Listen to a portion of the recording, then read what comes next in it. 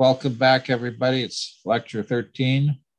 That means we only have 3 more weeks, which means you guys have to be getting ready to start presenting pretty soon. I think we're supposed to be having preliminary presentations next week, so we have time to do some rounds of revision. So I hope people can get some things done. I think, Juliana, you were going to show people a little bit about how to do uploads today, right? That's great. So I need to remind you, as usual, that we're being live streamed and recorded. So please be aware of that. Today, we'll work primarily on using network models inside of CompuCell. And this is going to be at a little bit of a diversion from the kinds of things we've been doing so far. And it's also going to be, to some extent, a very, very short summary of a whole semester's worth of class. But really, the amount of information you need to be able to do this is not large. And so we can, I hope, really do some useful things in a semester, in a class. So we're going to talk a little bit about what network models are, how they're represented computationally, mathematically, and then I'm going to tell you a little bit about how to convert networks into equations. I originally had quite a few slides on this topic, but I think it's going to seem a little abstract if I do too much of that at the beginning.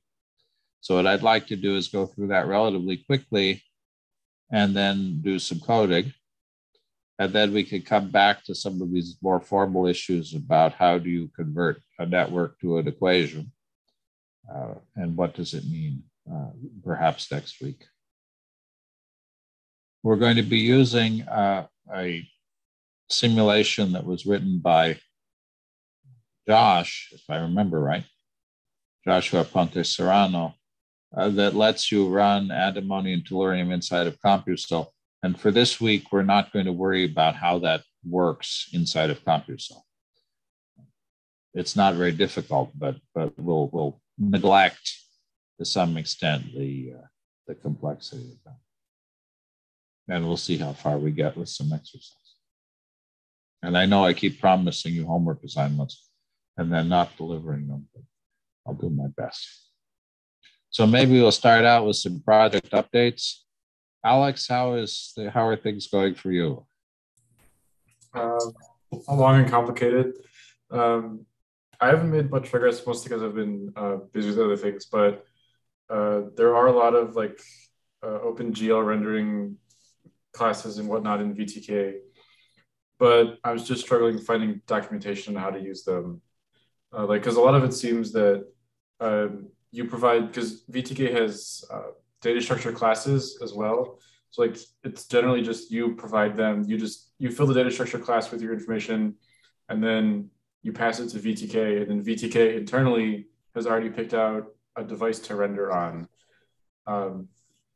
So whether or not it's able to, like, if we're able to like already have the data on GPU and call VTK with that, like a pointer to that in some way, I'm not sure at the moment how that can happen. But I don't know if it maybe it can, maybe it can't. I just don't know. So I've been digging into that. I mean that's outside of my area of technical competence. TJ is probably the only person who would be locally available. Maciek might have some help, be able to help with that. I know he did. I mean, not in the context specifically of VTK, but I know he did some of the GPU accelerators for CompuCell in the old days. So, but whether he's kept up to date on that or not, I don't know. I don't know whether I'm happy or disappointed to learn that even fancy commercial software isn't documented as well as it could be. Well, I mean, there's documentation out there, but then when you have like 5 different classes that have the same name and they don't really describe what is the class for, just like you have a bunch of functions and there's so much inheritance going on. Yeah. So I think, it sounds like it's basically written for users, not for developers. I mean, the users are developers. Well, okay, but I mean, TJ was talking about this the other day in the context of using something like TensorFlow, which is, when it works is tremendous. But if there are issues, it's harder to know what's going on. Yes, that is a good definition of TensorFlow. I would agree. So, okay. Well, I hope we appreciate what you've been doing. I hope we're able to keep going. Yeah. Even if not, I think you've already done a lot. So I'm not gonna... I hope I'm not wasting my time on this either, or on this, but there's probably some gold nuggets in there somewhere. Josh, how are things going for you? They're going well. I was able to add a steering panel and everything. Now I just have to decide which parameters because there's a lot. So I just have to decide which parameters I want to be, or the most important ones and stuff like that. And then, but I got it working fine. Great. Well, if you want to meet with me or you want to meet with Giuliano, just let us know. Or if you want to show something in class to discuss that, that's all fine. Whatever works best for you. Yeah, I can set up a meeting if I need anything. Okay. Joel. Yeah, this week was a little bit more complicated for me to do anything on the project compared to what I did on the last week. So I actually don't have a lot to report. And Connor.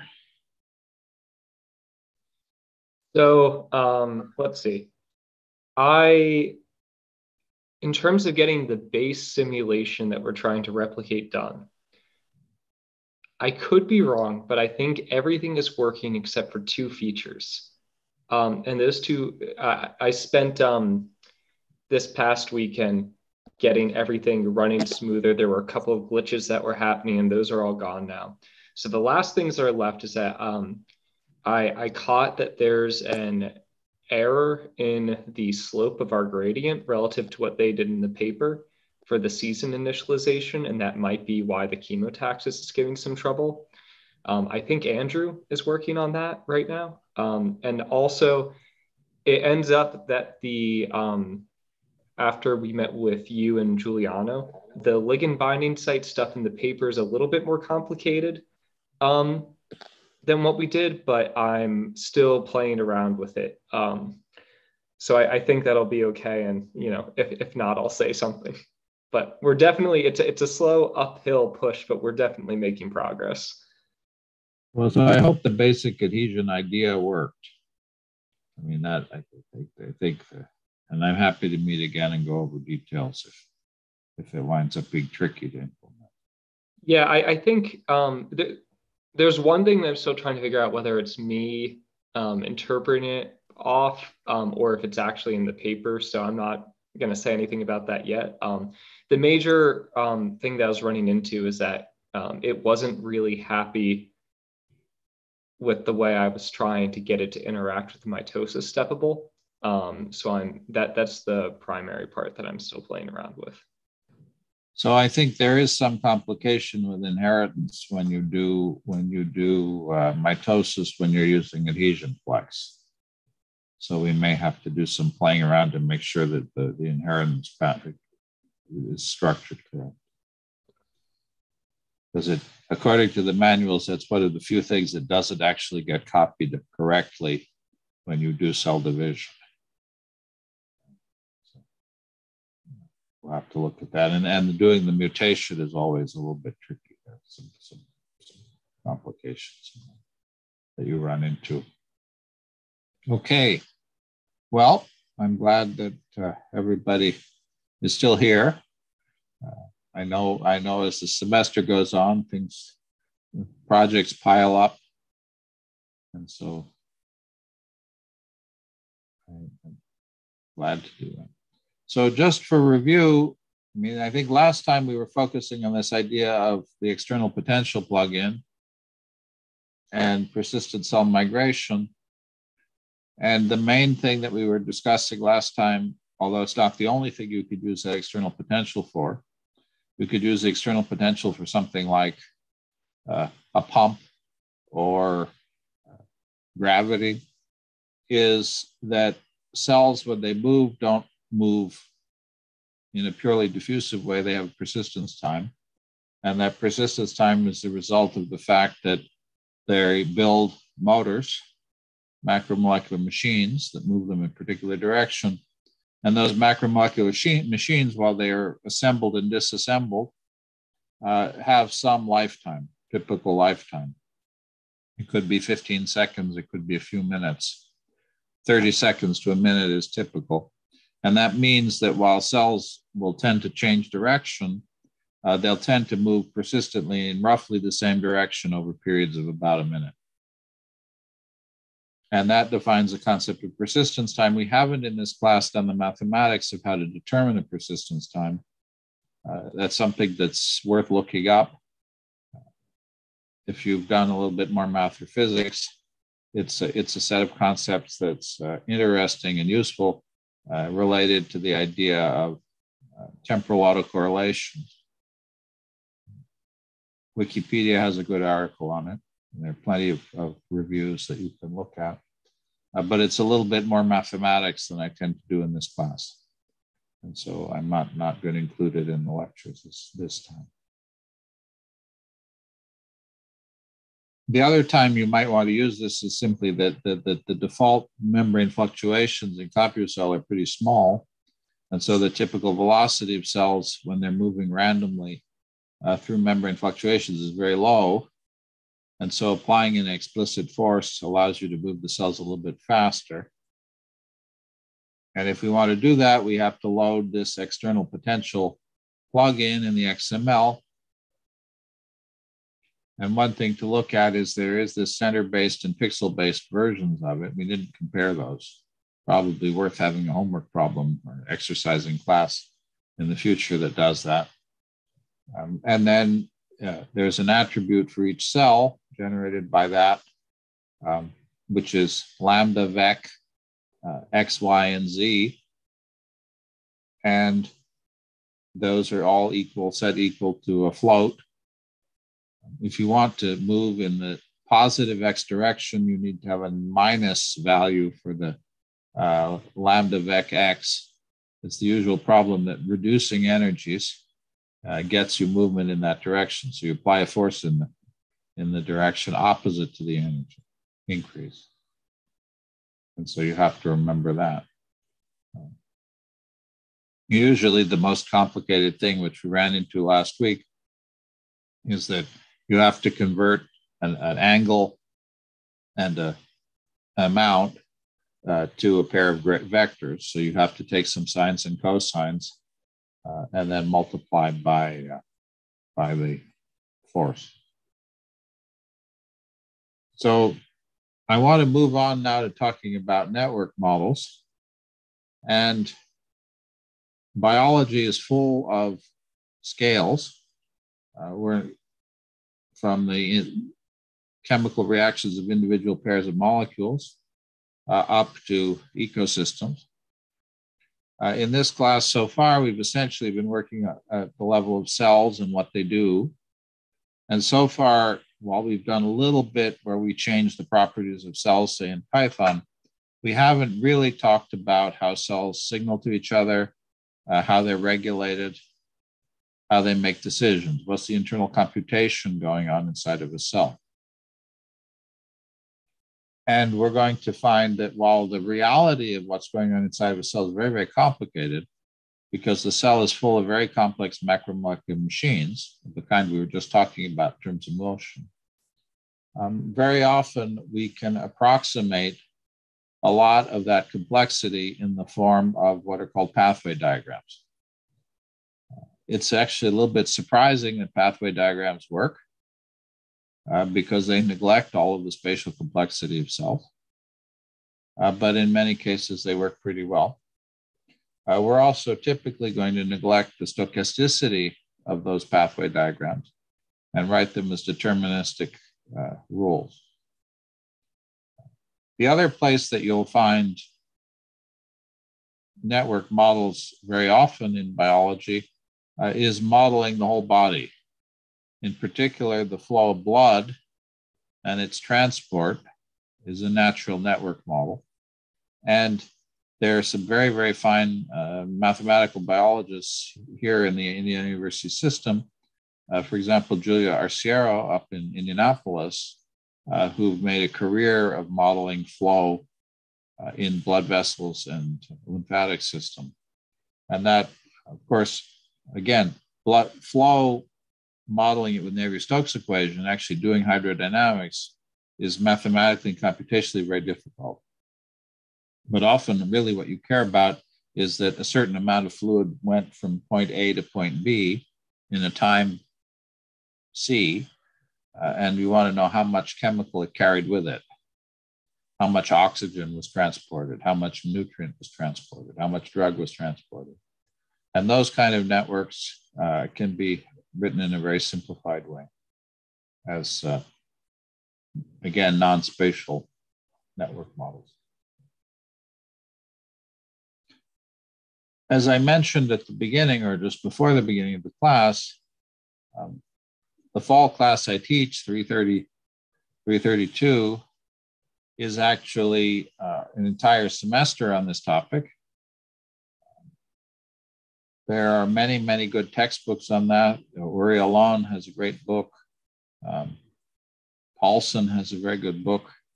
The textbook, if anybody's interested in taking the class, you're welcome in the fall.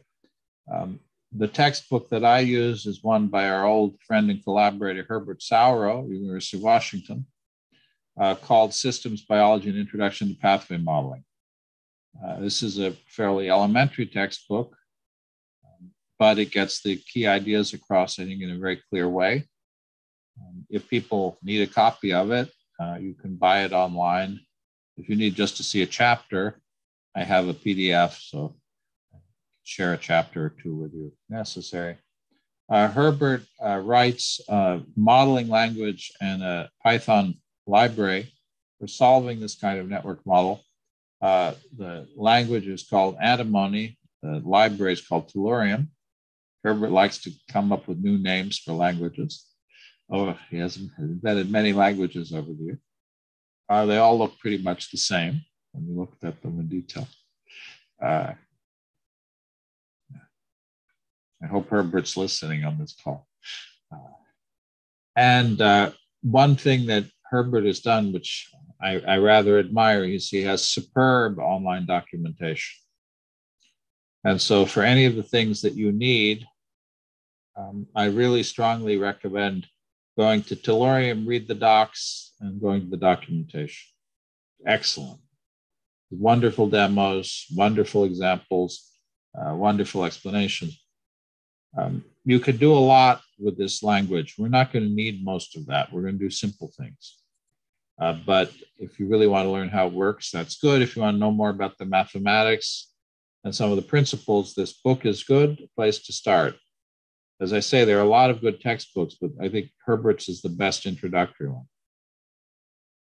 There's also a cheat sheet, Tellurium Antimony cheat sheet, which is everything you need on one page. And really this time it's simple enough. CompuSys is a little too complicated to put on one page. Tellurium Antimony, everything you need to know really fits on one page.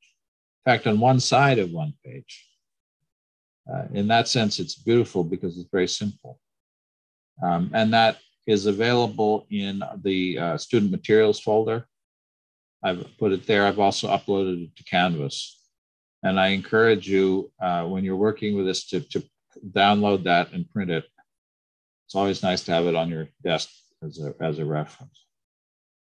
And then refer to the manual for additional work. So today we're going to focus on a very few simple ideas and doing some very simple modeling. Some people have already done this. I mean, Joel and Andrew have been working on it quite a bit. So this will be a bit of a review. And Joel, if I make a mistake, you can correct it.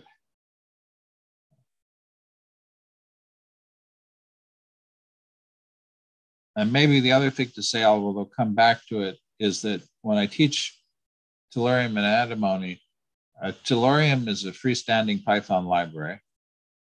And so we normally, when I teach it, I'll still use nanoHUB, but we'll run inside a Jupyter Notebooks environment. And that has a lot of advantages.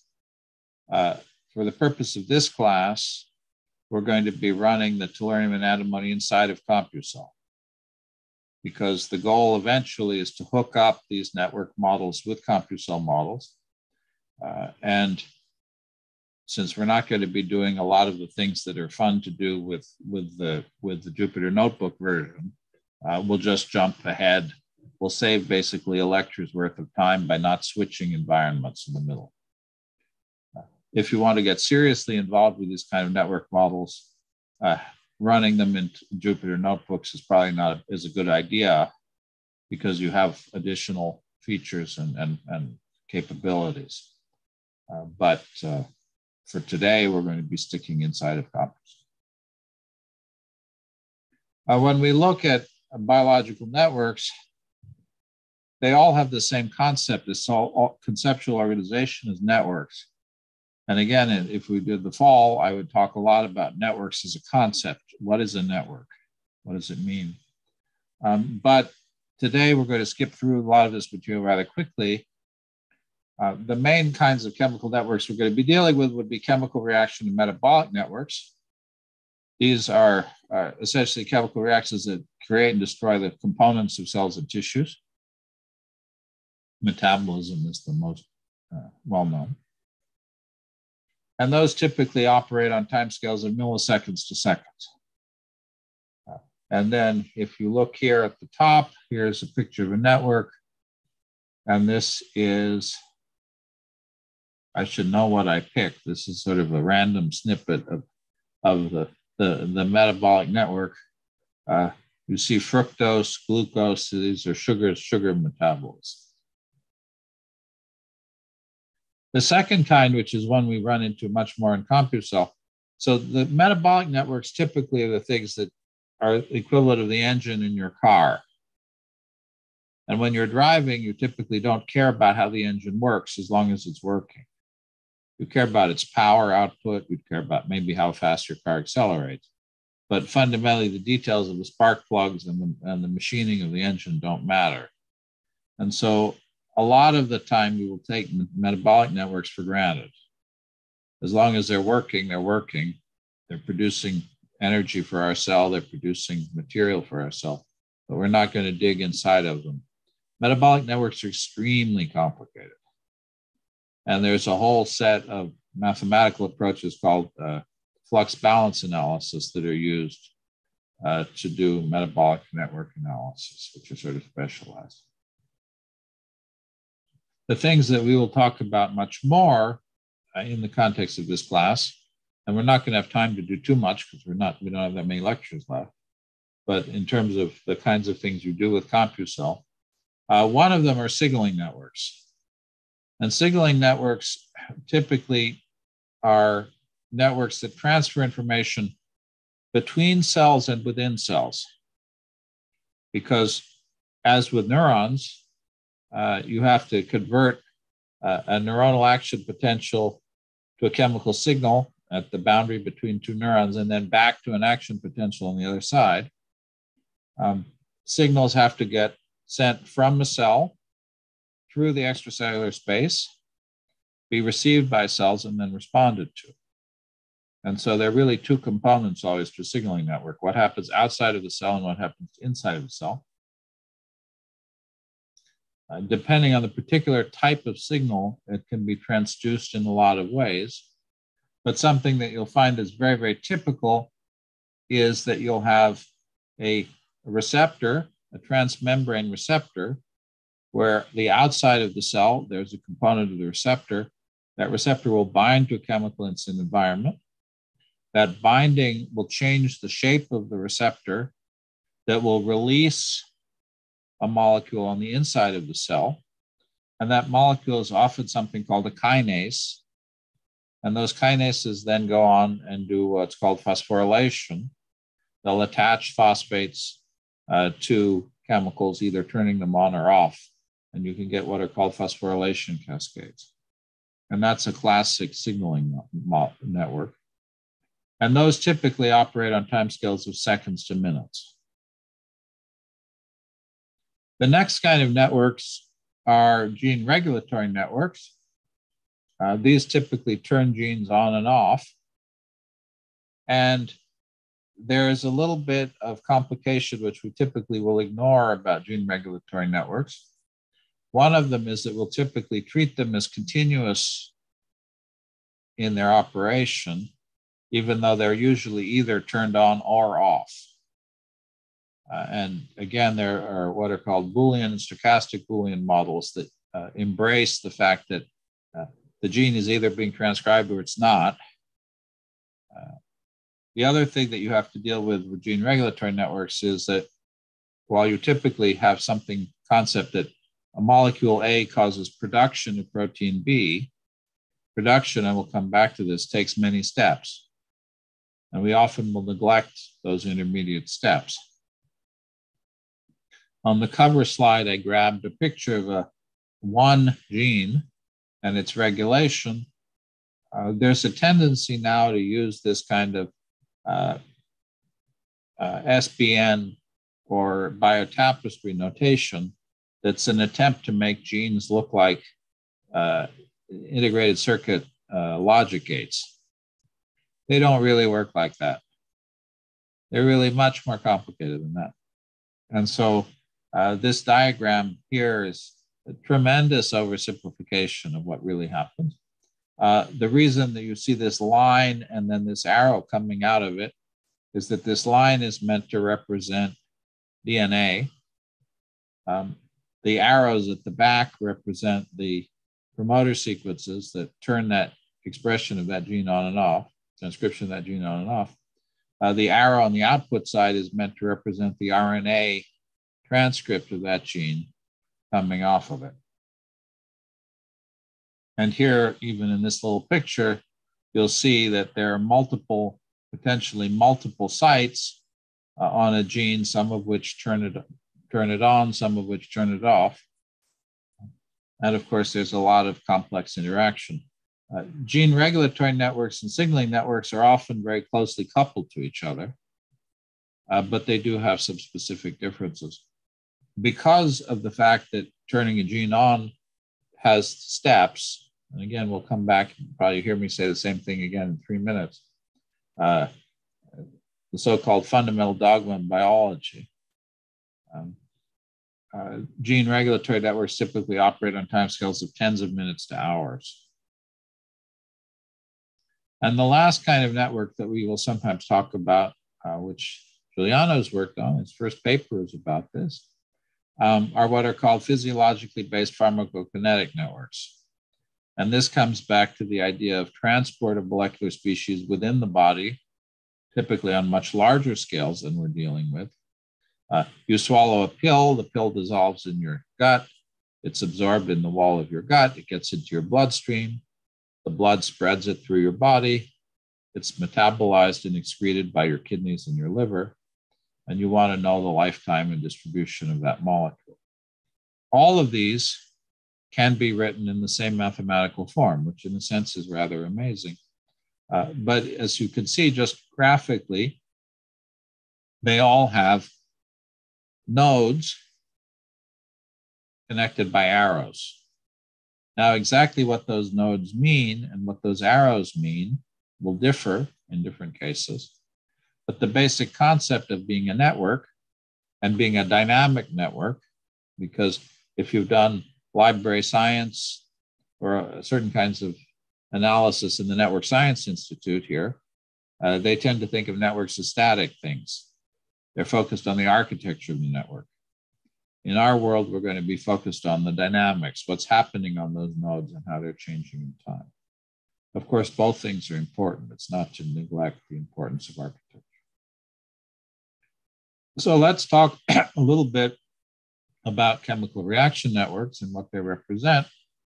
A chemical reaction network excuse me, typically represents a series of chemical reactions. Those can be written in the form of chemical formula. Here, 2 molecules of ADP, adenosine diphosphate, can give us 1 molecule of adenosine triphosphate and adenosine monophosphate. So this is the classic reaction ATP is the energy currency of the cell. And so this is one of the most fundamental reactions in biology. It's a reversible reaction. You can go either way. You can have a cascade of these. 2 molecules of A make B. B can make 3 molecules of C. C can combine with A to make D, and so on. That can be written diagrammatically. In some cases, when you have what's called stoichiometry, how many molecules of each species are used? You have 7 molecules of A plus 9 molecules of B goes to 10 molecules of C. 7, 9, and 10 are called stoichiometric coefficients. Sometimes people have tried to use little arrows to indicate the numbers. Works okay when it's 1, 2, or 3. It doesn't work so well if you have 15. And we'll find out that there are some ambiguities in this notation, which we'll have to deal with. So in this case, an arrow represents a flow of mass. We're destroying A and producing B. We're destroying B and producing C. A and B are being destroyed and converted into D. And so these arrows represent mass change, mass transformation, or mass flow. The nodes typically represent either the amounts or the concentrations of molecular species. And there is some complication because switching between amounts and concentrations is not as simple as it might seem. Because you have to do that, you have to know what volume you're in. If you're in a single test tube and the volume's always the same, it's easy.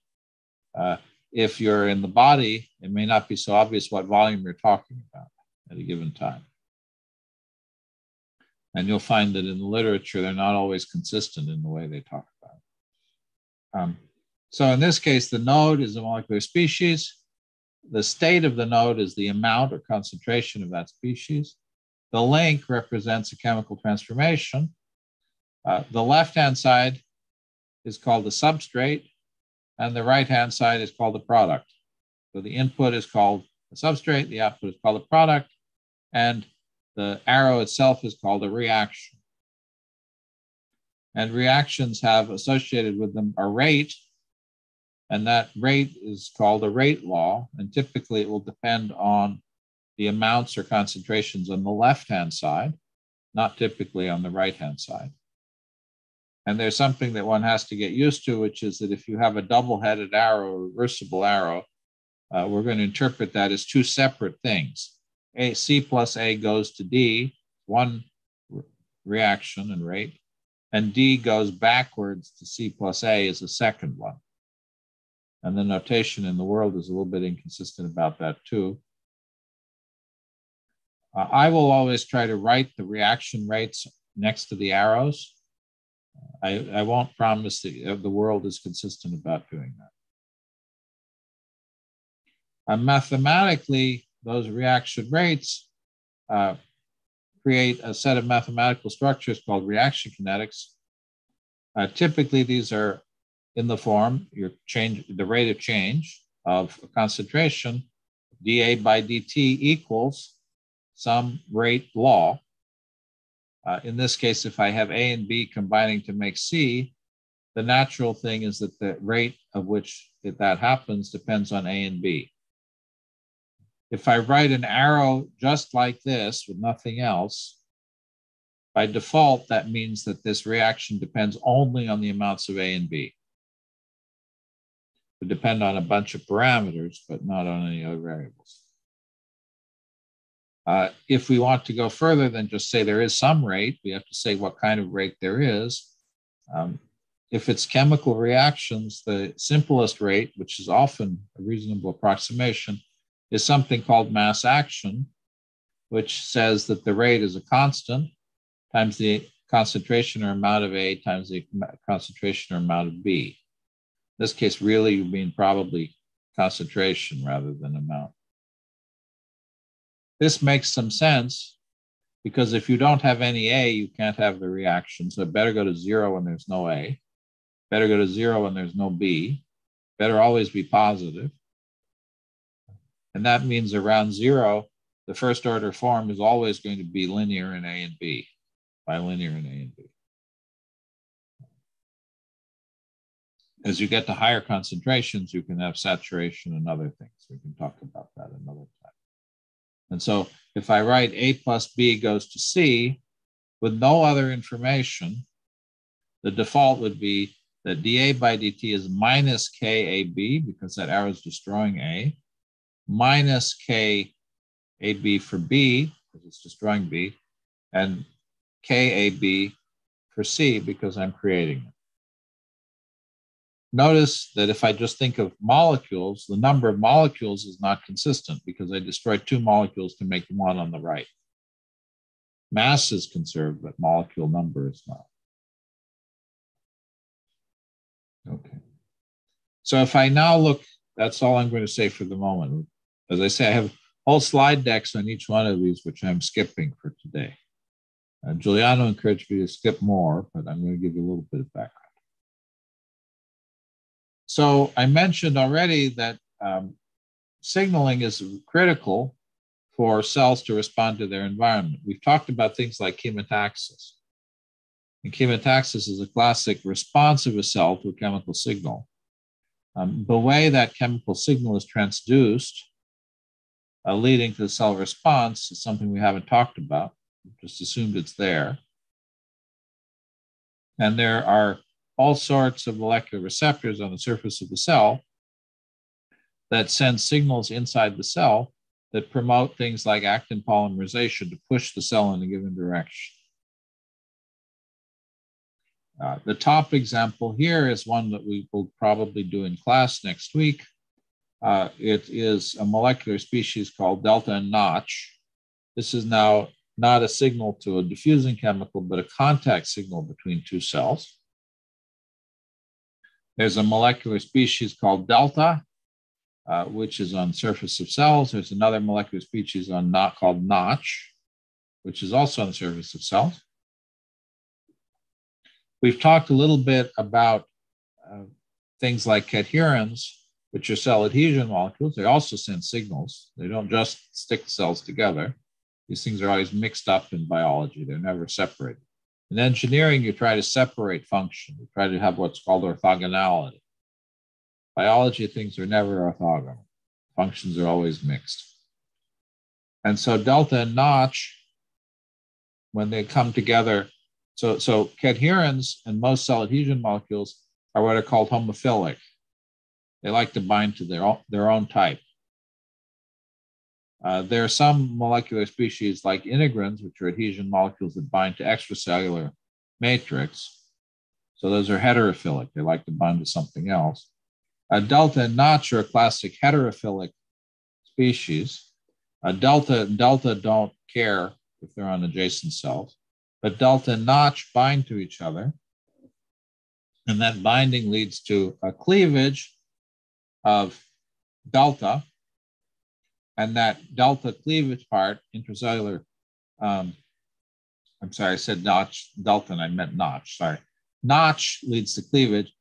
NICD, notch intracellular domain, sends a signal which the cell responds to for things like cell differentiation and cell proliferation. Another example about signal transduction, which you'll run into, most of the time the specific molecular species names are not going to be important in this class. There are a few that you may run into a lot, are what are called kinases. Typically, kinases will have a K at the end of them for kinase. And a kinase is something that typically will phosphorylate, will attach a phosphate to the thing it binds to. And a classic one of this is a signal that's transduced by map kinase, kinase, kinase. What does map kinase, kinase, kinase do? When map kinase, kinase, kinase is phosphorylated, it binds to map kinase, kinase and phosphorylates it. And map kinase, kinase phosphorylated binds to map kinase and phosphorylates it. And phosphorylated map kinase then turns on and off a variety of genes. And so that kind of signal transduction cascade is very common in signaling networks. Sometimes it's the phosphorylated version of the molecule that's active. Sometimes it's the non-phosphorylated. Probably the phosphorylated one is a little bit more common. Notationally, you may find a -P for the phosphate, sometimes a star for the phosphate. We've already seen transcription networks. These are the networks ultimately that determine differentiation states of cells, although by themselves they are not sufficient to determine differentiation. That's a myth. They're necessary, but not sufficient. Typically, these will have sites, which are called promoter sites. There are things called transcription factors, which often have an X in their name, although not everything with an X in it is a transcription factor, and not every transcription factor has an X in it. Biological nomenclature is a mess because it didn't really evolve, it more grew without any real thinking. That's not fair. There are rules, some rules, but not a lot. And so essentially these are networks of genes that are turned on and off. You certainly, if you wouldn't be alive if all the genes in your cells were turned on at the same time, or turned off at the same time. And having them turned on and off in a consistent way is critical. And these typically control long-term cell behaviors. Signaling will determine, say, whether the cell crawls towards its target, chemotaxis. GRNs control long-term things. Is the cell going to divide? Is the cell going to differentiate? Is it going to die? Although death is a little bit more complicated because it often is controlled by signaling responses and metabolic responses as well.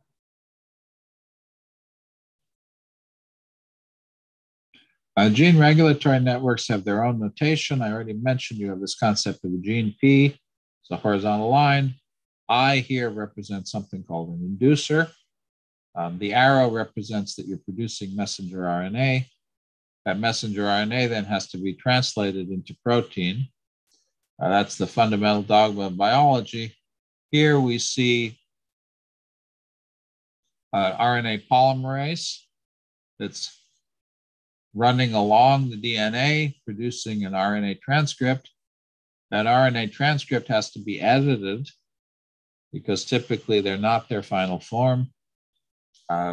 Some of the editing involves removing what are called introns, which are non-coding regions of non-coding regions of RNA. There has to be something called a poly-A tail, a sequence of A's attached to the end of the RNA. That final messenger RNA leaves the nucleus, or nuclear pore here. It finds a ribosome. The ribosome then walks along that messenger RNA and synthesizes a protein based on the sequence of letters in that RNA. That protein itself then has to be edited and folded properly and post-translationally modified. And so that's an additional step. And so there are actually quite a few steps in this process. First, we have to make our primary transcript. The primary transcript has to be edited. The edited transcript, the messenger RNA, has to get out of the nucleus. It then has to find a ribosome. The ribosome has to walk along it, form a primary transcript of the protein. The protein has to be folded and post-translationally modified. So there are a whole bunch of steps here. And the idea that I promotes P, which is typically what you get in a picture, is leaving out all of those steps. It's a little bit amazing that you get anything useful out of these very harsh approximations, but often you can get away with ignoring that. So we're typically going to neglect translation, editing, transport, and post-translational steps. In this case, I've written the messenger RNA explicitly.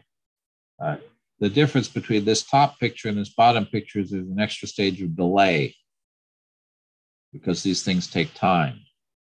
So whether that time is important or not is going to depend on the scale of problem you're working on. Typically, from the time you start turning on the gene with the promoter binding to the time you have a protein is about 20 minutes. Depends a little bit on the size of the transcript. Maybe at fastest 15 minutes. If it's a very big protein, an hour. But it means that gene regulatory networks can't turn on a dime. It's more like turning an oil tank. They're slow.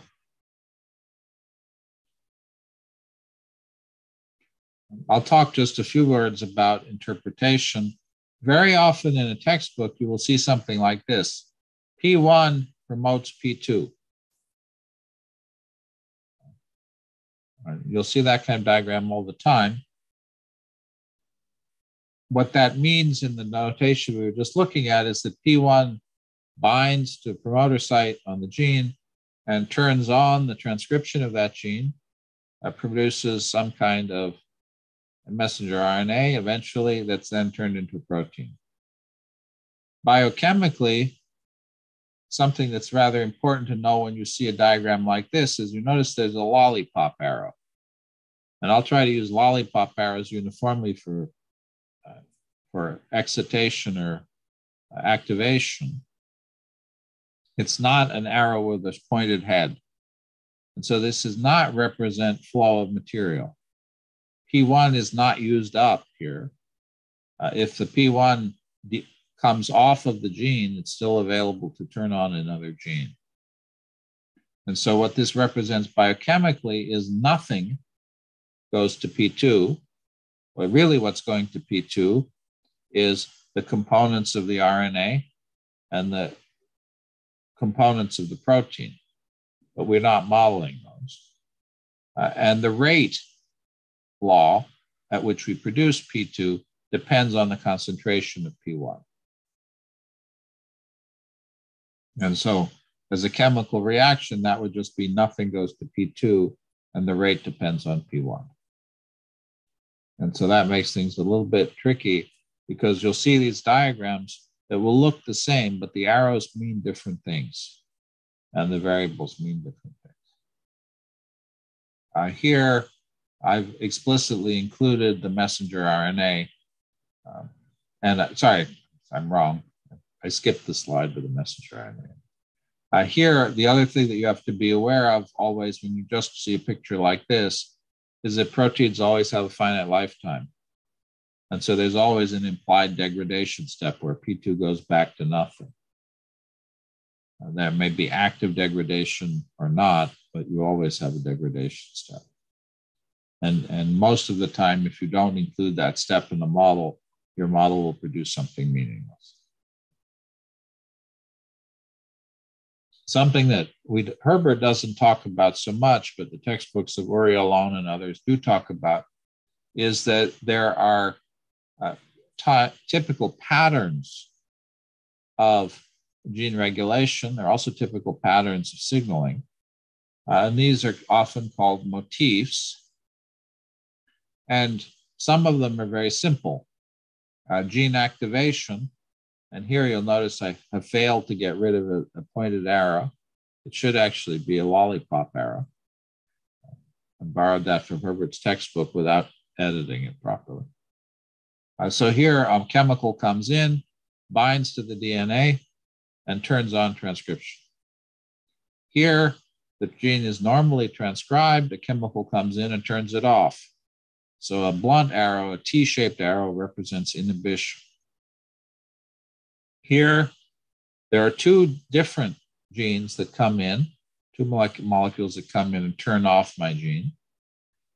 And I'd have to have some hypothesis about what kind of gate that is. Is that an and, an or something else? Gene cascades are also pretty common. I turn on gene 1, the product of gene 1 turns off gene 2. Now, go. Yeah, I have a question on the multiple control, and it relates to your question of it's an or an and. It will depend if each one of these genes can turn it off, or both of them has to be together to turn it off. That's right. So there is any notation that is different than that can define that, or you use the same notation? Well, there needs to be better notation about that.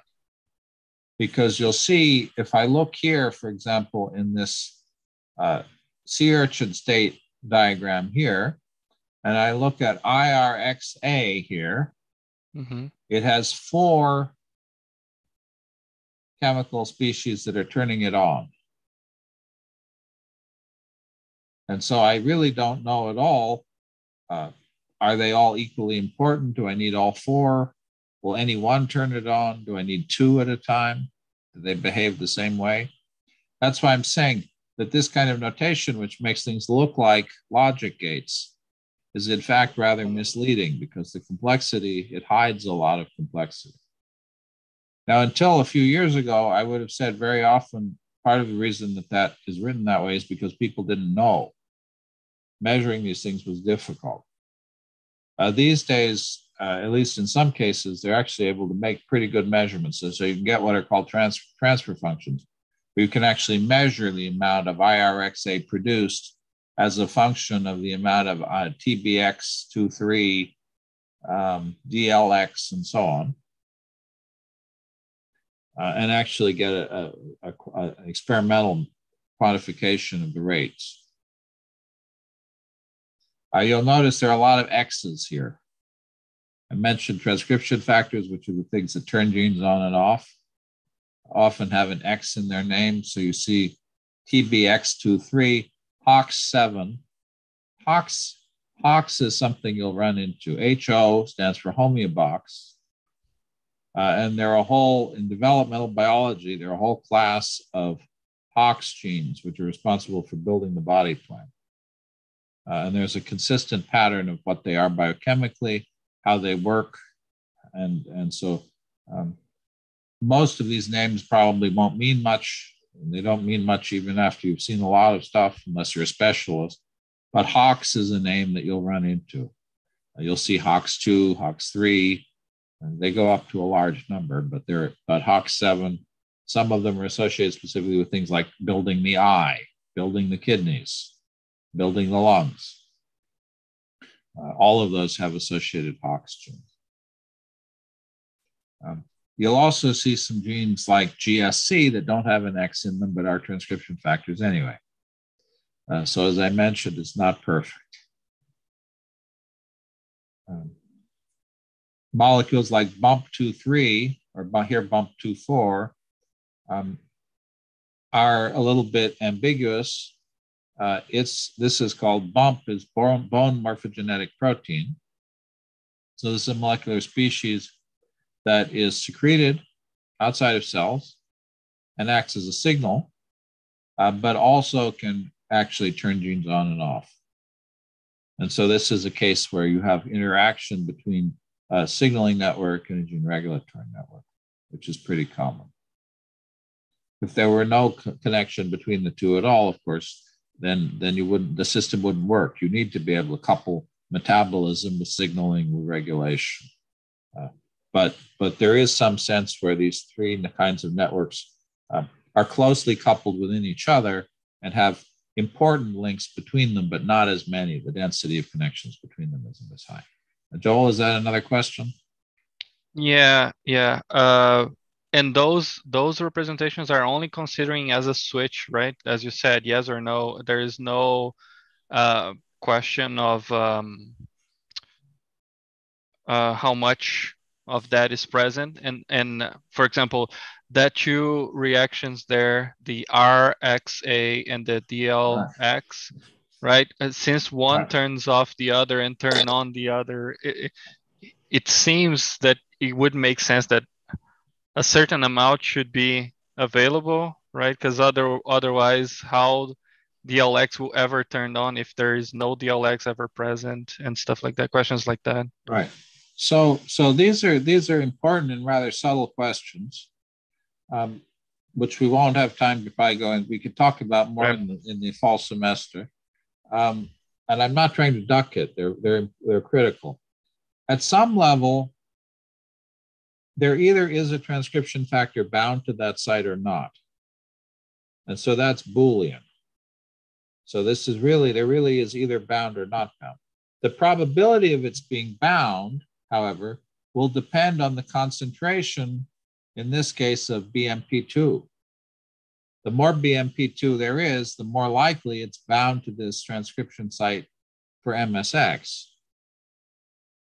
And so we will often write a rate law that is a continuous function of the concentration of the transcription factor, even though we know that in reality that would be interpreted as the gene turning on and off, and the probability of being on was proportional to that rate. This would be a little bit like neurons. You have a neuromodulator that increases the probability of firing, but there are plenty of models of neuronal activation that don't model individual action potentials. What they give you is the rate of firing. And so the rate laws that we're going to be writing are typically going to be the rate of transcription, even though in reality, it's either on or off at any given time. We're going to assume that it goes on and off frequently enough that we can average over that. In reality, you often can't, and there's some paradoxes that you can get from these models because of that assumption. But yes, absolutely, they're very nice Boolean models. People like Reka Albert have made a career out of Boolean models, especially in fruit fly, of these kinds of things. And they work very well in some cases. In other cases, continual variation is critical. In yet other cases, what are called stochastic Boolean models that try to actually model those turning on and off individually are the way to go. People like Tom Helikar and Anna Nirakis do a lot of those kind of stochastic models. CompuCell now has a whole package called MabBoss, which is integrated into it, which does the stochastic Boolean version of these networks. I'm not going to teach that in this semester, but if people are interested, that's certainly possible to pull that in. It's available. As you mentioned, you can have what's called autoregulation. Here, the molecule that's produced by a gene inhibits its own production. That winds up being a pretty common thing to do. What that will do is produce a particular amount of the chemical and keep it at a regulated level. And so then if you perturb the level up or down, it will come back. So that's an autoregulatory loop. You can have situations in which you have additional factors. So those transcription factors could be influenced by other things that bind to them. Here, a small molecule binds to the transcription factor, prevents it from turning the gene on. And so the net effect of this red blotch is to reduce the amount of gene product. Here, on the other hand, it shows phosphorylation. When the transcription factor is not phosphorylated, it works, but not very well. When it's phosphorylated, it turns on the gene more effectively. And so in this case, that phosphorylation activates anything that increases the rate of production of the product is called an activator. Anything that reduces it is called an inhibitor. It's pretty typical that genes have what's called the basal rate of transcription. That is, that even if nothing is bound to the promoter sites, there's still a small probability of that gene being transcribed and turned into protein. And so so again, it's not like a Boolean logic. Even off states aren't really off, and on states aren't always the same. Now, if during differentiation, when cells really want to turn a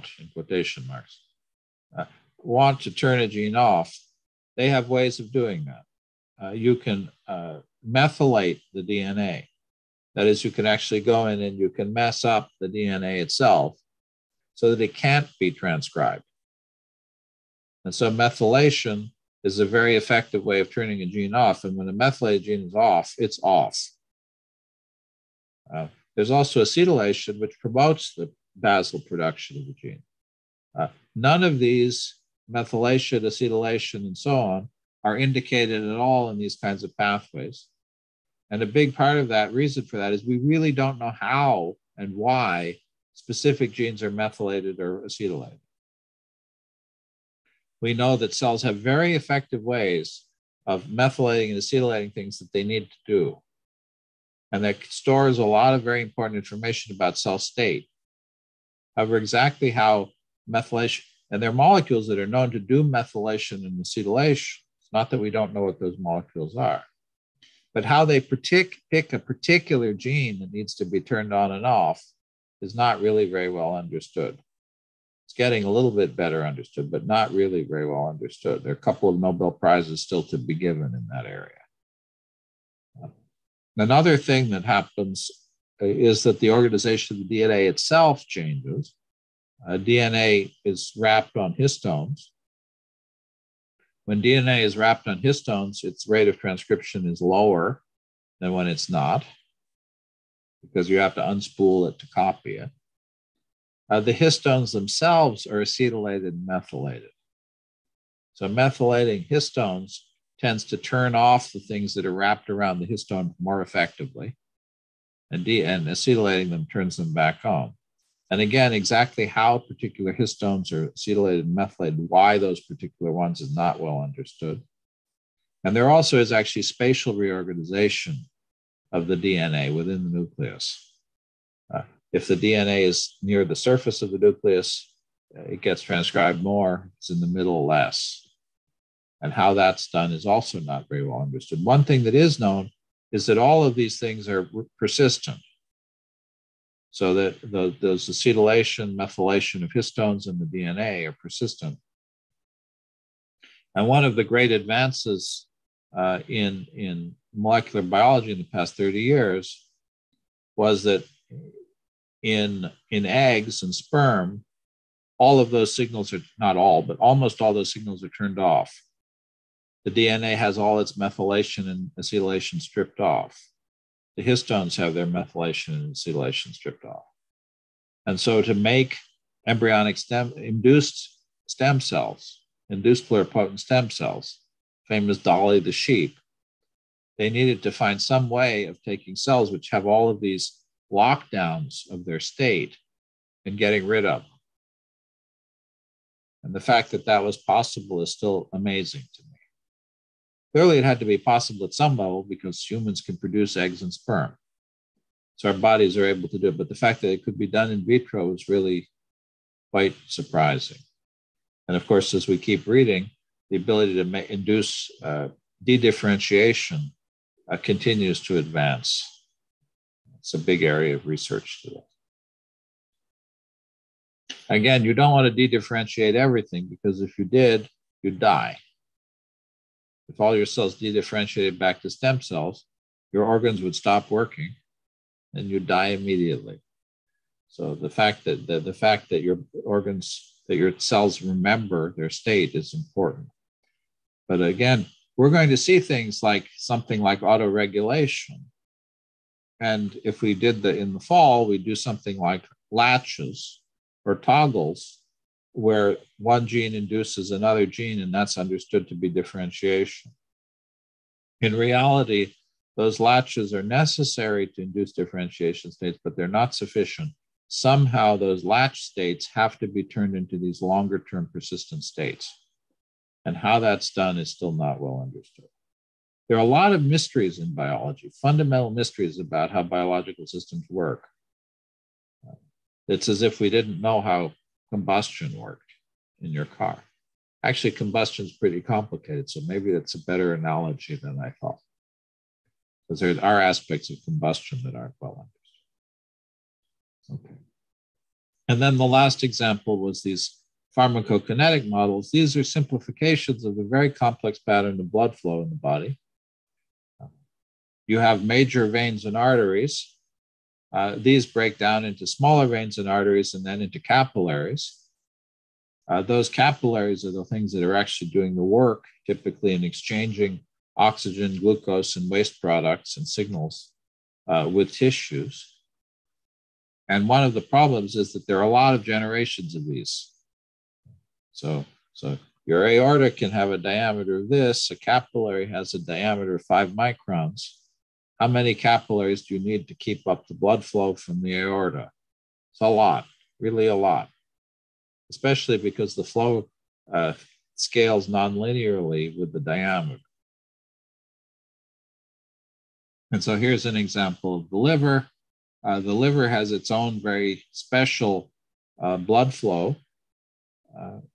The things that doesn't really have capillaries. It has something called sinusoids, which are capillary-like, but not capillaries. But typically, mathematically, we have these very simplified models where you'll have a box that says the brain, a box that says the kidney, a box that says the heart, a box that says venous and arterial blood flow.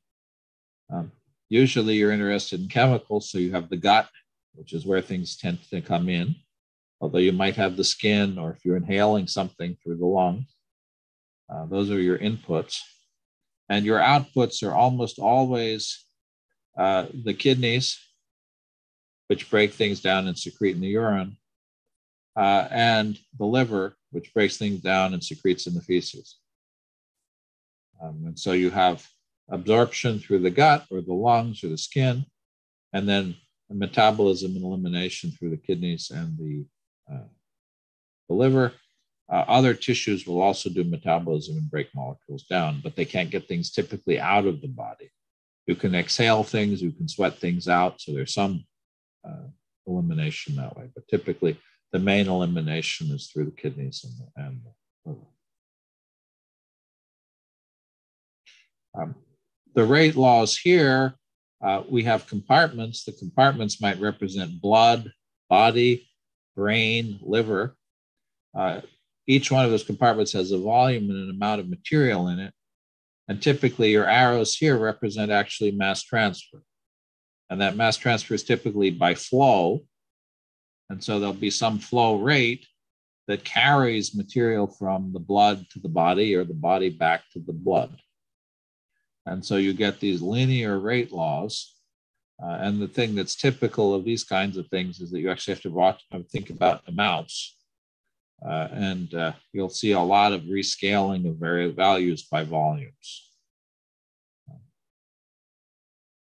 Okay. In reality, as I started out, almost all of these biological problems require that these networks work together. If you didn't have your blood carrying oxygen and glucose around, your cells wouldn't live. Now, of course, if you're a single-celled organism, you don't have that level of transport. Or if you're an algae, you don't have that level of transport. But even plants have vascular systems of their own. Slime molds are a little bit different. They have a slightly different organization. They do flow in a very different way. They manage to have macroscopic flow without blood because they flow the cell. They flow the cytoplasm. So instead of moving the fluid over your cells, you move your cells over the fluid. It's a fascinating approach to doing certain transport problems. But in any case, typically we'll have those kind of transport networks at the largest scales, which supply material and take away waste, but also supply signals. We'll have more local signaling, typically through diffusion, which could lead to chemotaxis or chemical response, and intracellular chemical responses through receptors, which we talked about a little bit. Then those signals aggregate and turn on and off gene regulation. And you'll also always have the metabolism of the cell. A lot of that metabolism is happening in the mitochondria, which are their own special world. And so all of these things have to work together. And so most of the time, our networks won't be purely one or the other. They'll have some kind of chemical transformations. They'll have some kind of activation and inhibition, like signaling.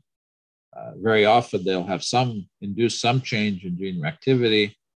And they probably will typically, in our world, also require some transport of material between locations through diffusion, through active transport, through the cell carrying something. All of that. Okay, so that is It took me an hour, a 1 hour introduction to a topic that you could spend in a biology class a whole semester on. The class that I would typically teach would spend a couple of lectures on going into the details. Now we're going to say that we're going to accept those networks as something we're interested in, because we want our cells to be controlled in ways. And we're going to talk about how to write mathematical and computational descriptions of those networks. And we're going to use, again, there are many languages for doing this.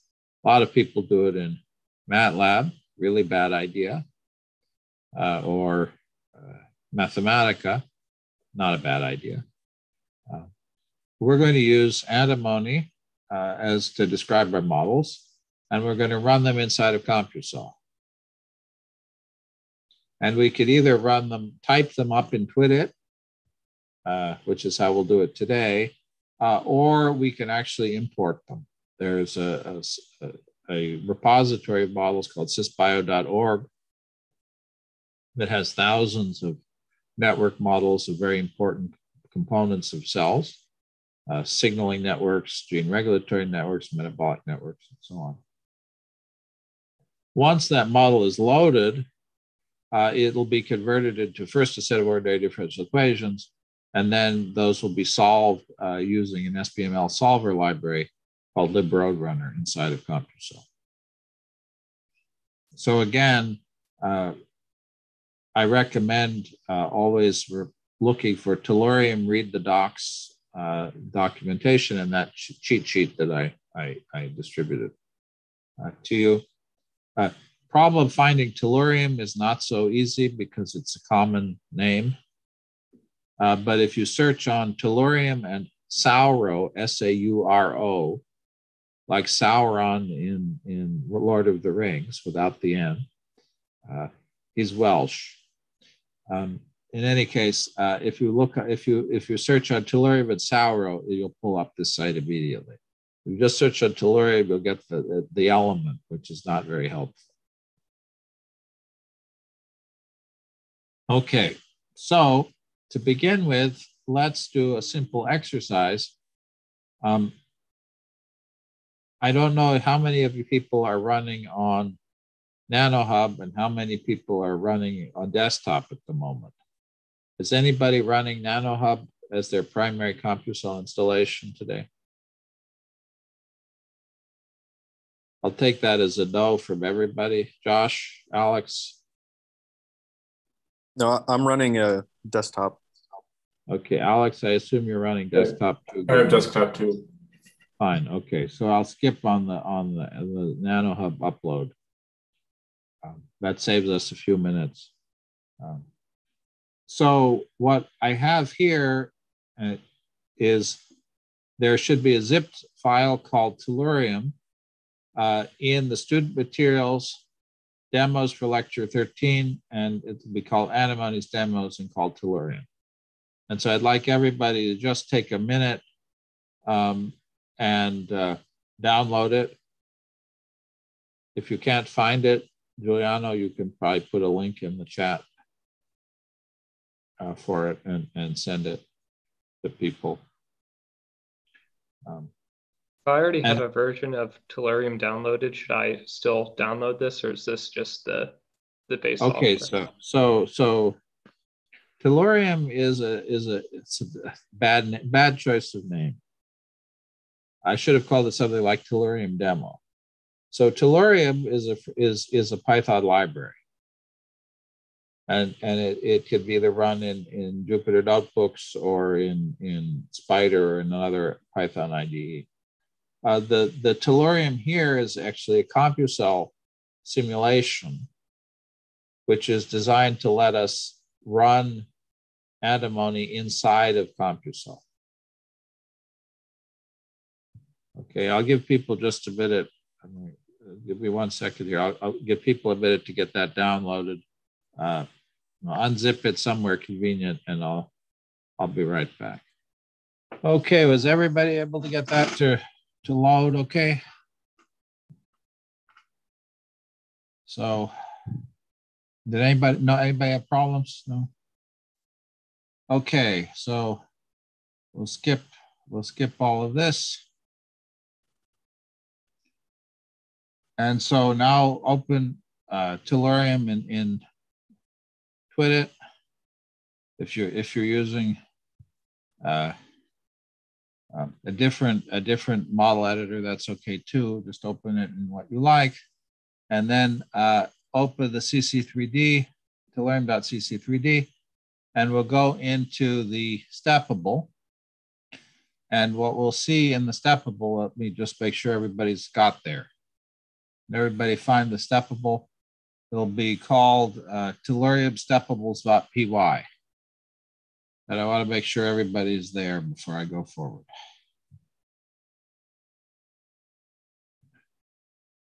Joel, Connor. I'm good. Alex, Josh. Great.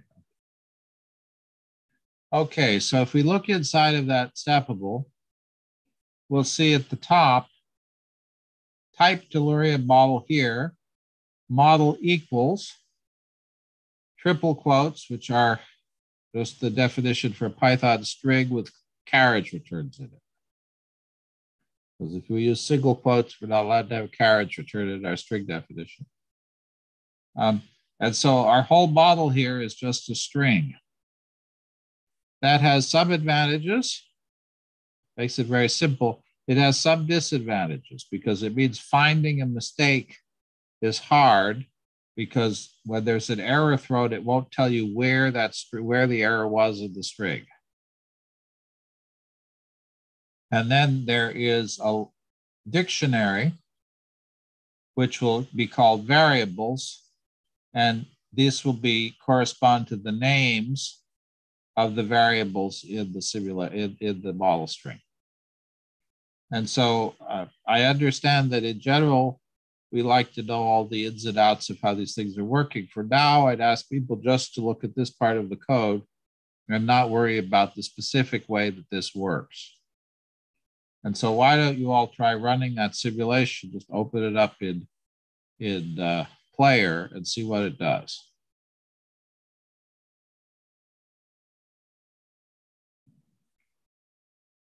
I mean, the additional code required to make this work is not great, but to begin with, I want to focus on the antimony part of things. And so I don't want to focus so much on how you get it to work with CompuCell, although it's pretty simple. So did anybody get that to run? Does anybody want to show what they got? Sure, I can share. No. Oh, or if someone else wants to do it, Joe, feel free.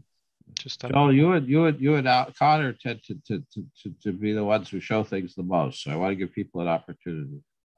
Yeah, so if someone else wants to show, we can stop the sharing. But that's fine. So this shows you've got a plot of two Tellurium model variables versus time.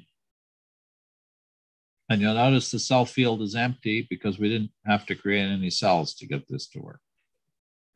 Now this is a lot of machinery for nothing if all we're going to do is plot time series for antimony.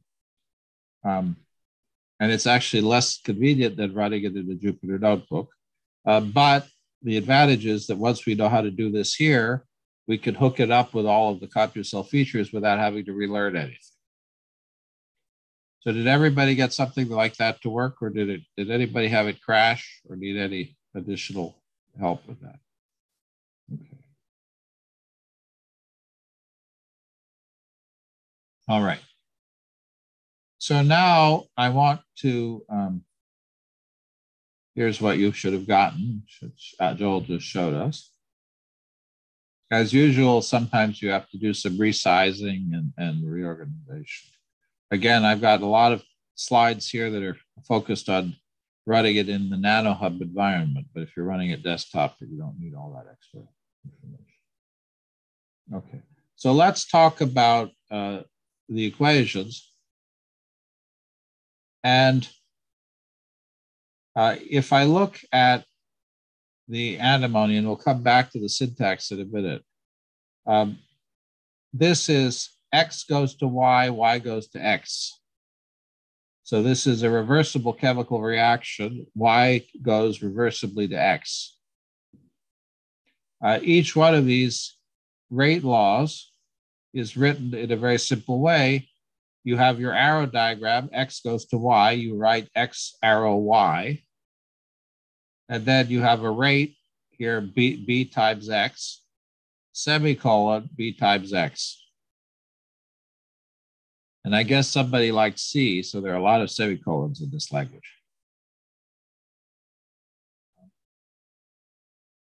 You'll notice that there's a name here, J1 names the rate law, J2 names the rate law.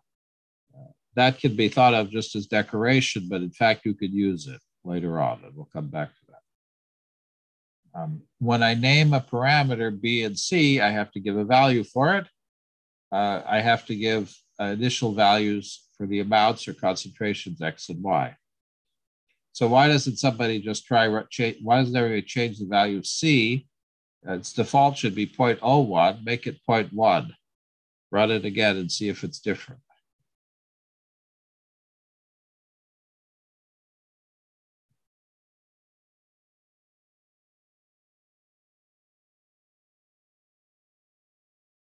Did it change anything?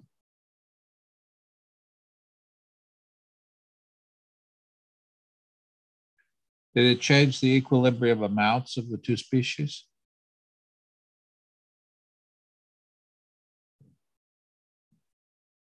So yes, if you have the forward and the backward rate constants, then you expect, if they're equal, then you expect that you're going to have an equilibrium, equal amounts of X and Y. The equilibrium concentrations of a chemical species are typically written with a star next to them. And so if I have the reversible reaction, X goes to Y, the forward rate is B times X, the backward rate is C times Y. The equilibrium ratio of the amounts or concentrations would be X star over Y star is C over B. Why doesn't somebody play for a minute, just play with that, change B and C, and see if the ratios of the two amounts really do correspond to what you get there.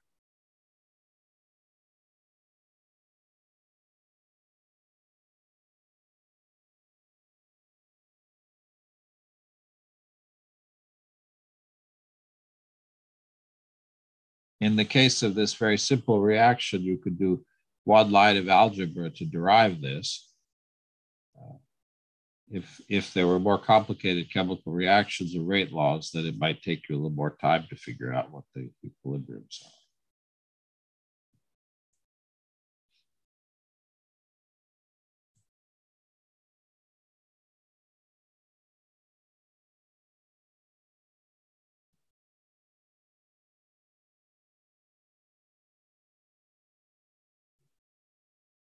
Notice that the final concentration is independent of the initial amount of X and Y. Depends on the sum. If I start out with 10 units of X and 0 Y, here I get 5 and 5. So it's mass conservative. But the ratio doesn't care about the initial value.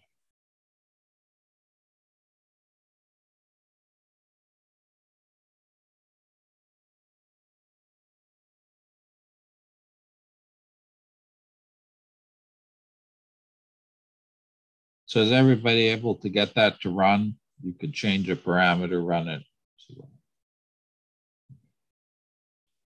All right. So let's go over some antimony syntax and a little bit about how we use it inside of CompuCell.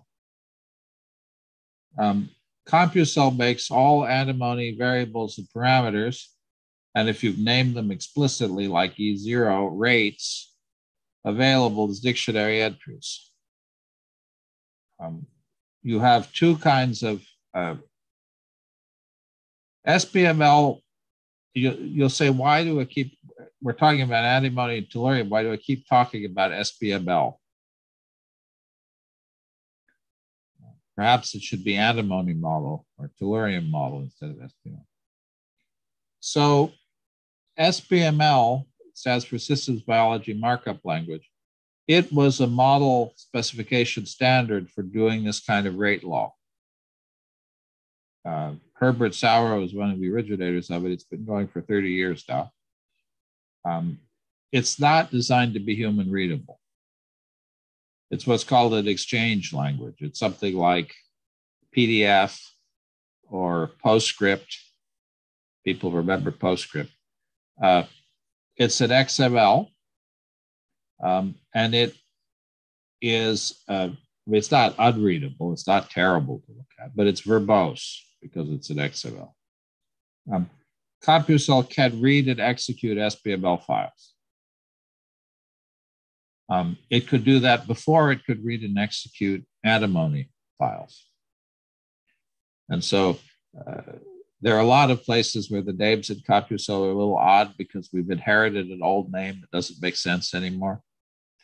So this is one of those. In fact, internally, antimony does get turned into SBML. And there are some importers and exporters that could convert antimony to SBML and back.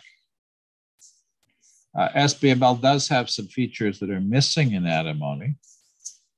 For example, you could do a layout of an actual diagram. So if you have a picture where you have nodes, arrows, and it's laid out, SBML can save all of that layout information of the picture. You lose that in antimony because it's really designed to be text-based.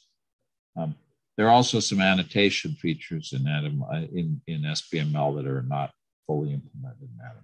But in general, we could go back and forth with the simulations will run equivalently going back and forth. What you lose is some of the decorators. So in CompuCell, one of the things that happened though with SBML was that it never occurred to anybody that there would be more than one cell in the world. So SBML models were designed to run on their own. And even the concept of having two cells like that communicate with each other like delta notch was not included in the original specification of SBML. In fact, the original code, the solvers for SBML would crash if you had two cells that were independent because they would try to do a matrix diagonalization and they would find that if you didn't have them coupled, there was a divergence and the thing would crash. These days it does a little bit better than that, but it really, they never thought about there being more than one cell in the world. Well, if we're talking about a signaling network inside of a cell, every cell has its own signaling network. And the states of those networks will be different at every cell because every cell will experience different things. If every cell had the same network, it wouldn't be very interesting. So CompuCell is going to give us the option of putting network models into the whole environment, in which case we'll just have self.sbml.model, which is what we call a free-floating model. You might use that, for example, for the blood transport in the whole system. Or in our case, we might use it because we're only going to have one model. But we could also load them into individual cells. And we can have multiple different SBML models running both in the whole system and in cells at the same time. We're going to have to do some glue code to connect them. We don't have something like a workflow software like SkiRun or LabVIEW, where you could draw a box and draw arrows and it automatically connects. We're going to have to do the connections by hand. However, if we create a variable like R here inside of our model, that model, if we've loaded it as into a cell, is immediately available as a dictionary entry, which is our sort of standard way of interacting. Cell.sbml.model, parenthesis, quote, R, close quote. And so this gives us, we don't have to do a get SBML model, set SBML model. we have those things automatically exposed as variables. The parameters are also automatically exposed. And if we've declared the rate like E0, that's also exposed. And so we could read and write for those in our Python layer without having to do any hard work. And that really makes this kind of interconnection pretty easy. Okay. So let's now do a little model using our simulation engine. We're going to do basically not much more than what we just did. We had X goes to Y and Y goes to X. We're going to make it even simpler. We're just going to have one forward reaction, but let's do it together. This is a very simple model of infection. And this could be a model of people being infected in the world or of cells being infected in the tissue. We're going to assume that we start out with T uninfected cells. There's some amount of virus in the world V, and the probability of being infected, of a cell T being infected per unit of time is beta, rate constant, times T times V. This is mass action in the simplest possible form. In reality, the amount of virus would probably be used up in this reaction. If it's infecting you, it's not infecting somebody else. In practice, the amount of virus needed to infect one cell is so low compared to the amount of virus in circulation that we can ignore the fact that it's being used up, although we could easily change this. And so what I want to do is write a one-line reaction. T goes to I1 at a rate beta times T times V. So one thing that we're going to have to remember always when you're using antimony is that antimony is not Python. And there are a couple of minor annoyances. Comments are different. In particular, exponentiation is different. Antimony comes with sort of more C-like syntax, like the semicolon as a delimiter. So let's all write this, and I want you to do is I want you to edit your code, that XY code, to look like this. And let's just walk through what this code looks like. We're going to have the relationship reaction. Well, let's actually, I'll do it. I broken it out into slides. So let me walk you through it step by step. We're going to have a model string, which is going to contain our subcellular model. And that model string is always going to be in triple quotes because it's going to have carriage returns in it. And so we're always going to have model string equals triple quotes. They could be single or double as long as it's paired. If it's single at the top, single at the bottom, double at the top, double at the bottom. And this should be on your screen in your editor already. Okay, the second thing we're going to notice is their comments. And comments, I believe hash will work as a comment. So it's adopted the Python comment now. Originally it didn't. But the classic antimony comment is the double slash. And the semicolon is a break between sections or a new line. And the usage is a little bit, to me, a little bit inconsistent because using a semicolon between the rate structure and the rate law seems to me to be functionally different from the end of a definition. And so if I had written this language, I would not have used a semicolon there. And you'll notice there's a colon here after the name. And so we will occasionally have to remember whether we need a semicolon as a delimiter or a colon as a delimiter. A carriage return is also a delimiter, but as a matter of good practice, you should always put a semicolon at the end of a line.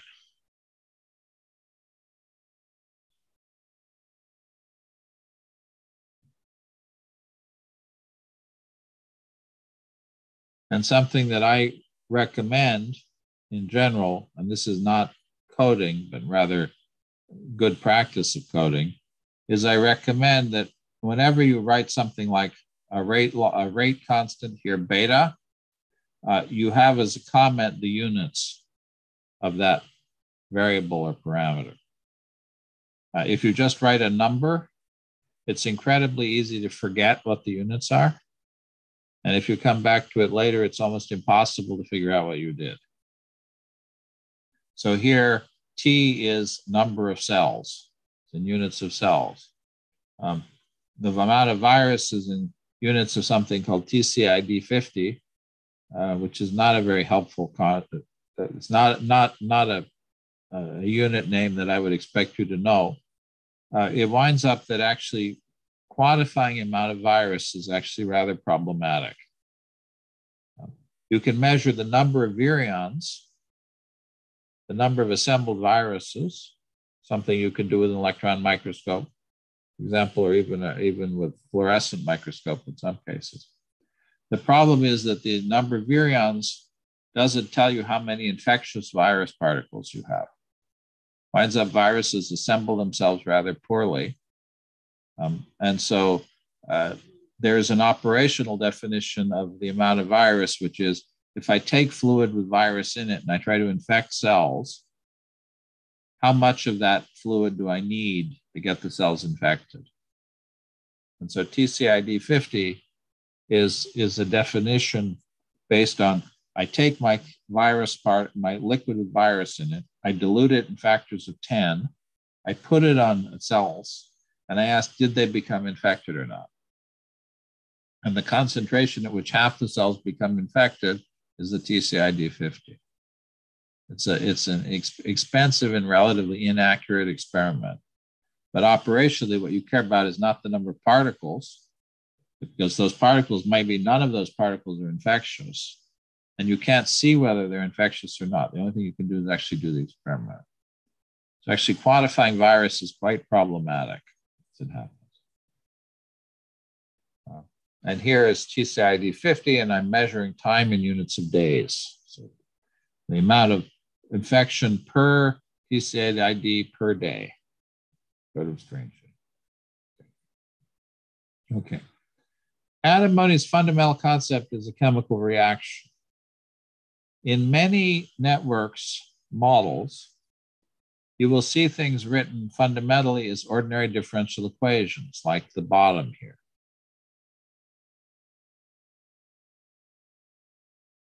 I will say it strongly. This is wrong. You should never write a network model in terms as ODEs. And the reason for this is fundamental. If I give you an arrow diagram with rates, you can always determine the ODEs that come from that arrow diagram unambiguously. If I give you a set of ODEs, in general, you cannot determine the network that those ODEs came from. So the mapping from arrows to ODEs is deterministic, but there is a loss of information in that mapping that cannot be reversed. And that means, and I've done this in that fall class, I will sometimes give people a paper by one of the greats in the field, Tyson, on cell cycle, where he published his cell cycle model as a series of ODEs. And I'll ask them to say, what were the signals and gene regulatory networks that he modeled? You can't determine it. From the paper, you cannot determine what he modeled. He knew, but you as a reader cannot determine it. And so the arrows actually are the right way to write these things. What you'll find, though, is that a single arrow will give rise to two or more ODE components, because T is disappearing and I is being created. And so that one arrow gives rise to two ODEs. If I had A plus B plus T goes to I1 plus I2 plus I3, then I would potentially have one arrow that affected 5 ODEs. And so we have to remember that while every component of the ODE corresponds to something in an arrow and vice versa, it's not a one-to-one mapping. And if you're used to writing things as ODEs, it may take a little bit of work to get used to thinking about things as arrows.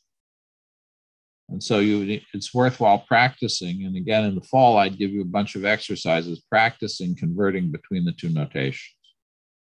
Because ultimately, if you're going to do this a lot, you need to be able to just, sort of in your sleep, be able to do those conversions. And it's easy to make mistakes. Once I have an arrow diagram, it's pretty easy to write it as antimony, which is one of the things I like about antimony. Here I give this a name.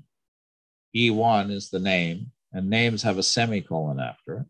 I don't have to have a name, but it's good practice. And then T goes to I1, I write T arrow I1, here dash greater than. I can also use equal greater than if I prefer to have a double arrow. It doesn't change the meaning. Semicolon, and then my rate law, which I normally write over my arrow, I write afterwards, beta times T times V. And that's 98% of antimony. So it's really not hard to write. This is what I like about it. Your entire syntax you have to know is colon, arrow, semicolon, rate law, semicolon. That's it.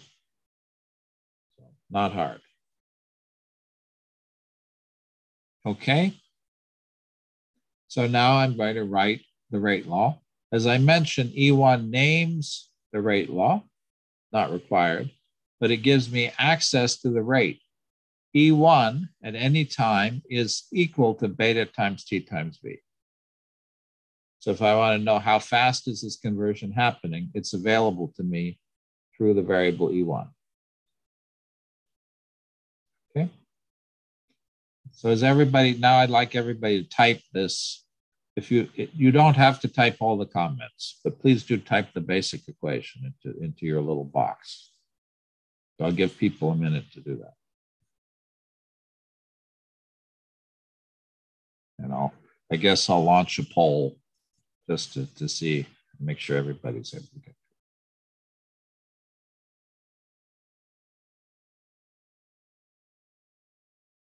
We have scientific notation for constants, E1, E7, 1 times 10 to the 7.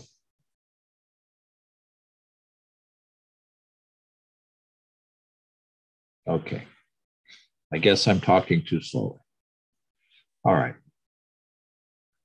I mentioned that antimony was originally designed to do chemical reactions. In chemical reactions, often you get complicated patterns of reaction. 3 molecules of A plus 5 of B give me back 1A plus 2C plus 9D. In antimony, if I have a stoichiometric number like 3A, I write 3 in front of the variable name without a times. So times means, or it's what you expect for times. The number by itself, we have to remember that the exponentiation in antimony is a caret, not a double star.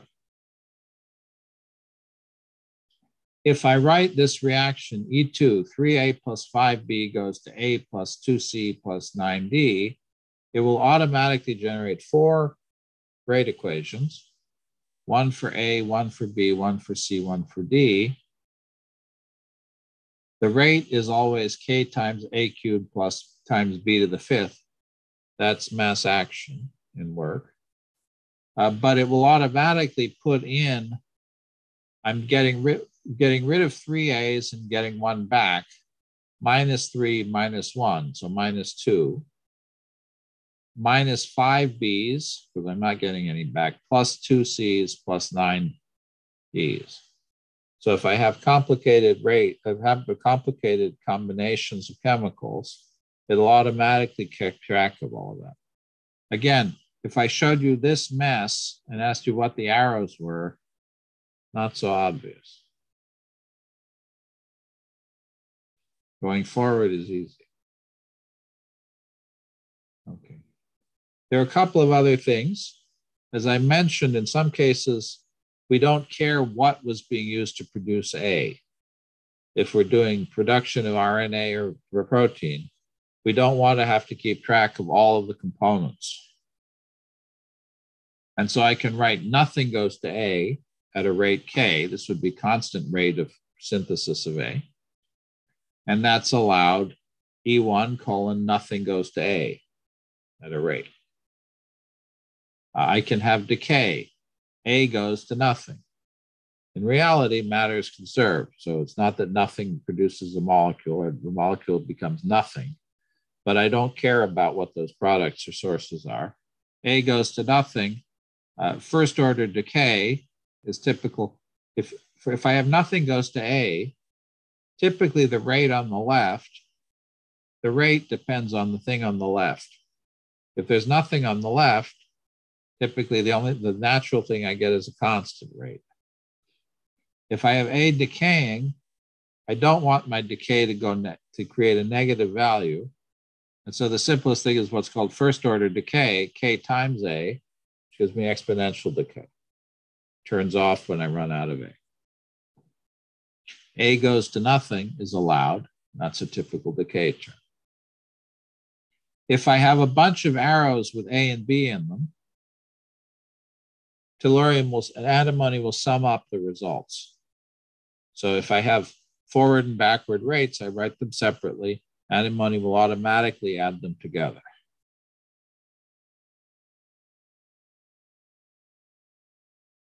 If I really want to write an ODE, I can.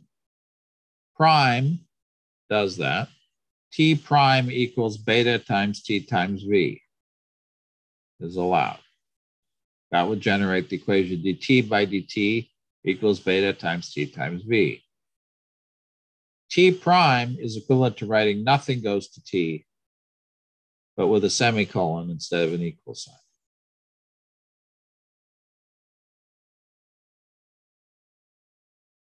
There are some slight differences in the way T prime and nothing goes to something are interpreted, though. So if you're really going to write ODEs, probably using the T prime equals is a better notation. As I mentioned, things get summed up. Nothing goes to T at a rate K0. V plus T goes to I1 at a rate K1 times T times V.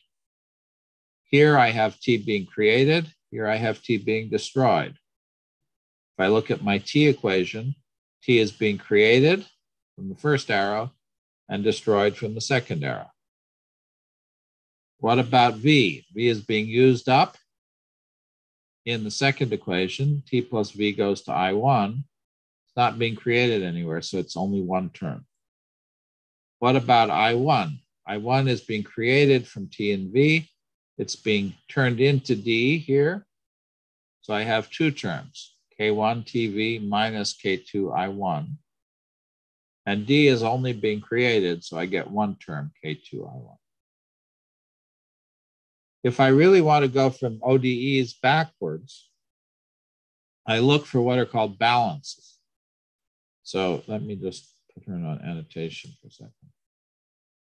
If I wanted to try to guess what the arrows were that generated these equations, what I would look for is K1 TV shows up here, and they both have a minus sign.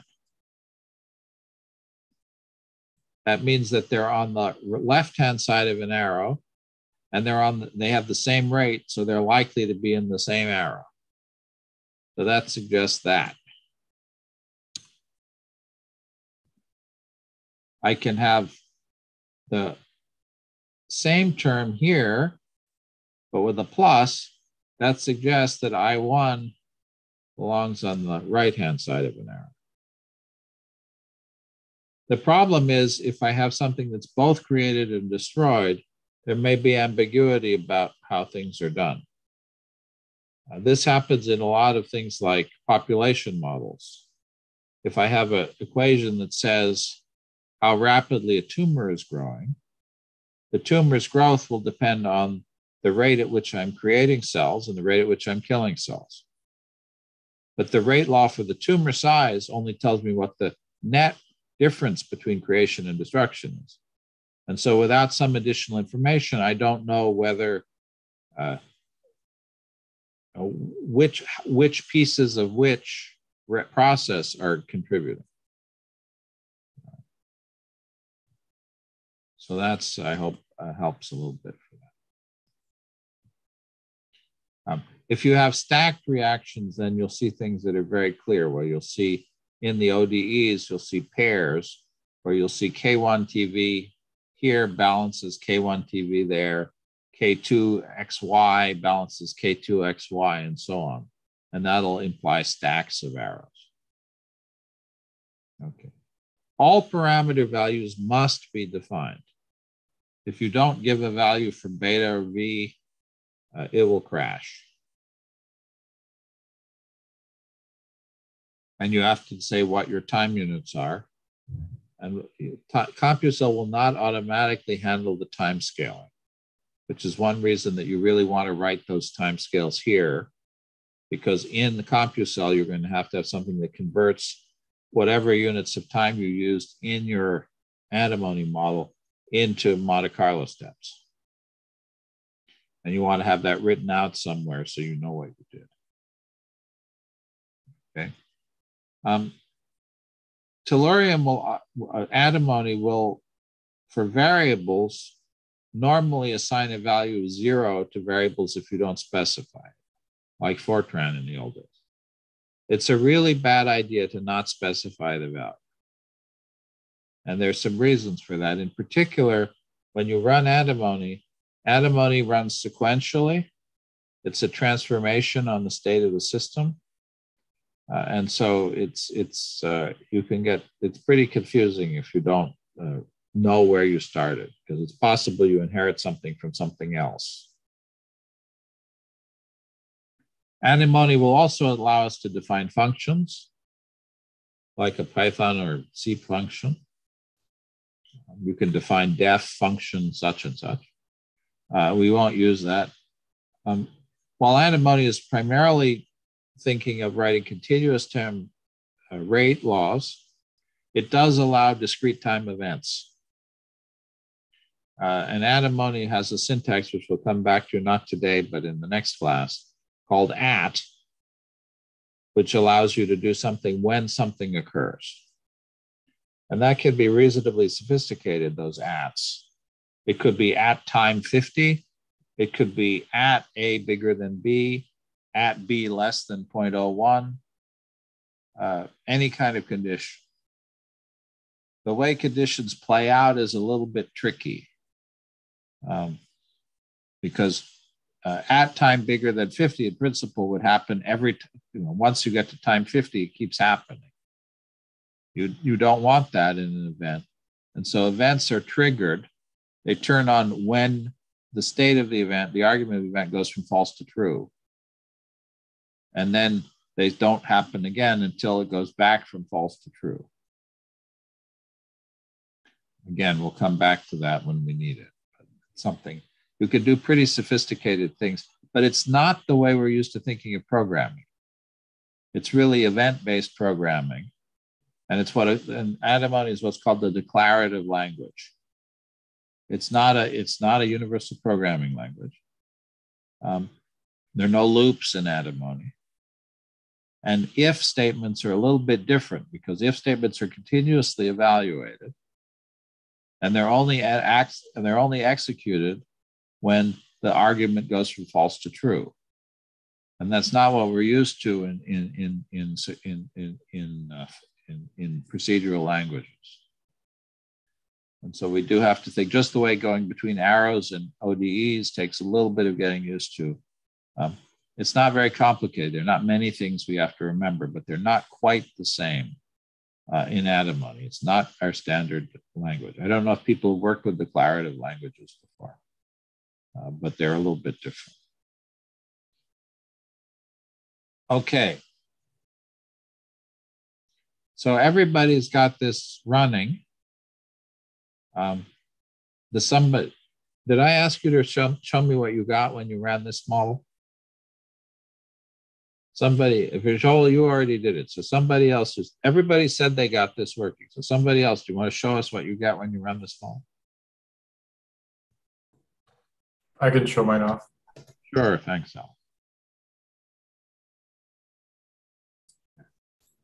And if this is incredible, there you go, exponential decay, not very exciting. Yeah. Okay, good. Thank you. Pretty simple. But the point of this exercise, in a sense, is for you to be telling me this is so simple. Why do you need to tell me about it? Because you can actually do very elaborate things starting with this very simple structure. And again, one of the things I really love about antimony is it is simple. And you could do a lot with it.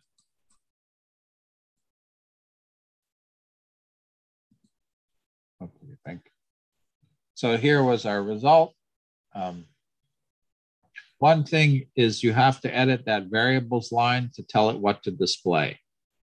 So if I only had T in, it would only produce T. If I do T colon red, it will put T in red, I1 colon blue. I could put E1 and give it a different color. And so that one variables line tells me what I'm going to put in my display. Now in practice, I could use all the typical CompuCell and functions for doing plots. But the idea and the whole point of this little exercise, the Tellurium exercise, was so you didn't have to do that. You didn't have to create your plot windows on your own. You didn't have to create your plot series. It's all predefined. All right. And that's all you need to do to run a network model. Let's try just a little bit more elaborate one. Let's try the chemical reaction A plus B goes to C.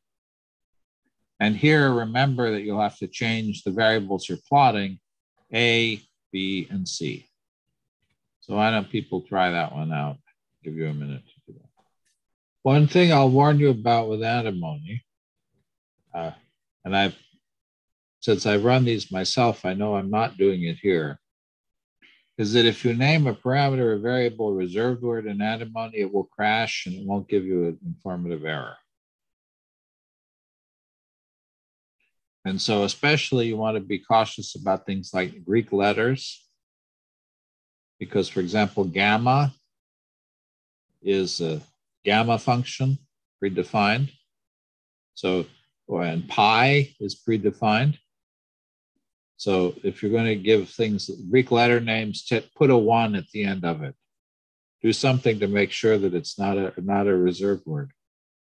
And if you get a weird crash, sometimes the weird crash will be because of mismatched parentheses or a missing semicolon.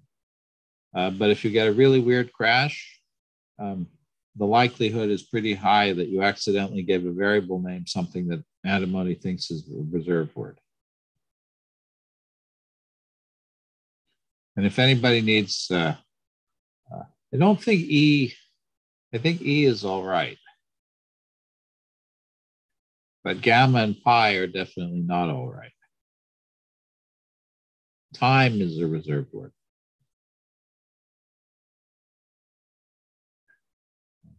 I'm sure somewhere there's a list of all of them. Please. And if anybody needs any help getting this working, let me know. Everybody okay with it? So this one is not so exciting. If I started out with no A, B, and C, did nothing happen for people? That was a bit of a trick, right? If I don't have any A, there's no reaction. So now try different amounts of initial A. Try A is 1, A 3, 5, 10, and 15. Somebody tell me what happened. Obviously, you can't make it all 5 at once, but it only takes a few seconds to change.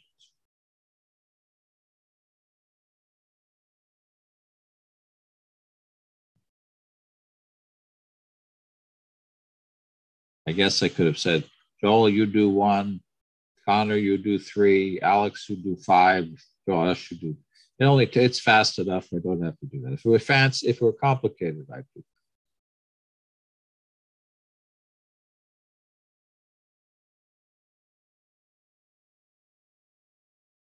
What do you get?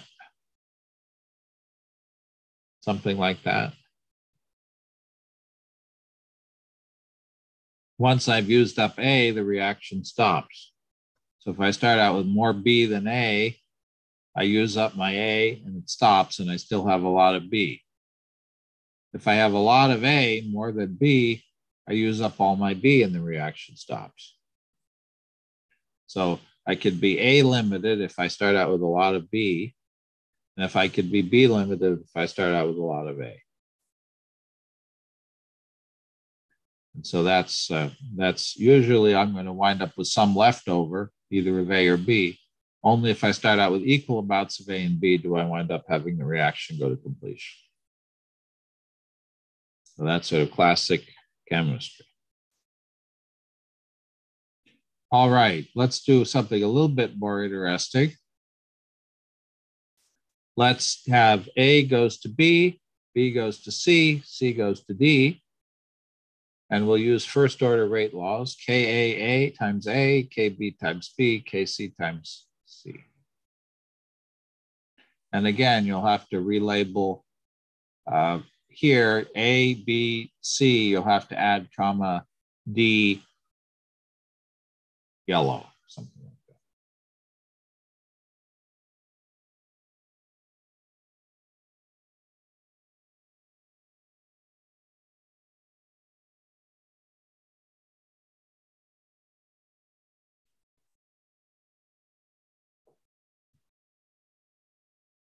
This kind of cascade reaction happens in chemistry. It happens a lot in metabolism.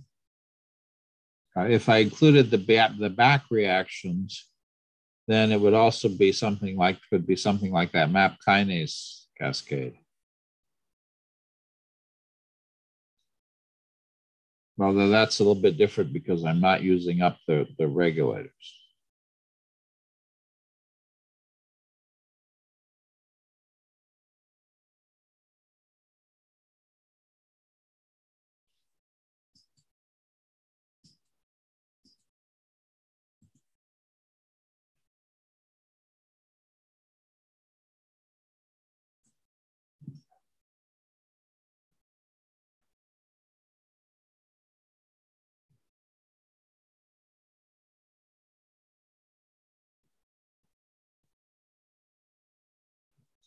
And for the people who have it done already, you can play around changing the rates Ka, Kb, and Kc.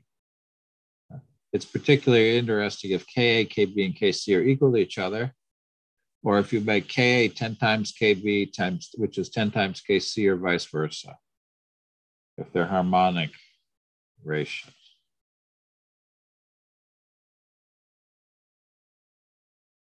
You can get, if you make a long cascade, A goes to B, B goes to C, C goes to D, D goes to E, E goes to F, and you have Ka equals 1.1 times Kb, Kb equals 1.1 Kc, and so on. Those change that ratio. You can get some very interesting behaviors, maybe slightly unexpected ones. With just 4 layers, it's not so clear. Go to 10 layers if that's in there.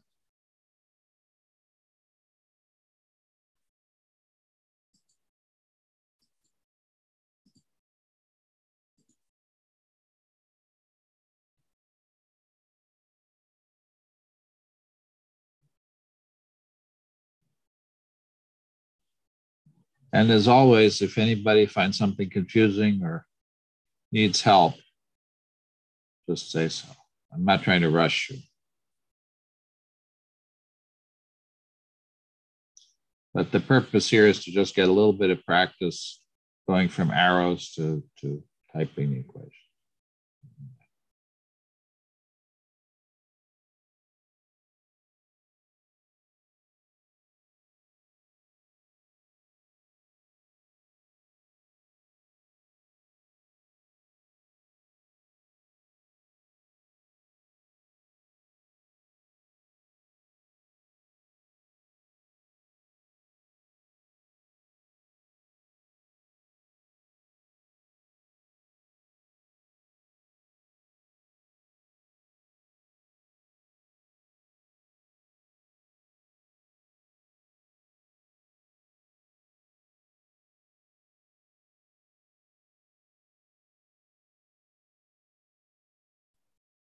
I mean, for the people who got the basic thing done, the other thing to do would be to make the cascade a little bit longer.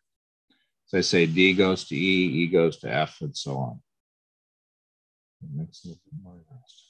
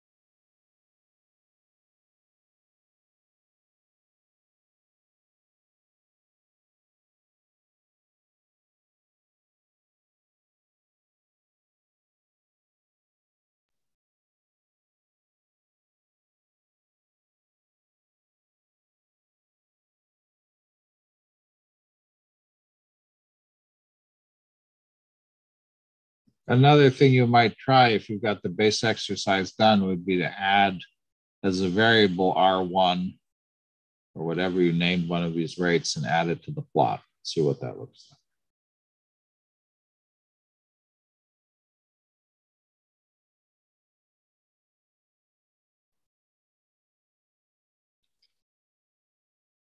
Could I share my code and have people see if there's a typo? I feel like something's off in how I've typed this.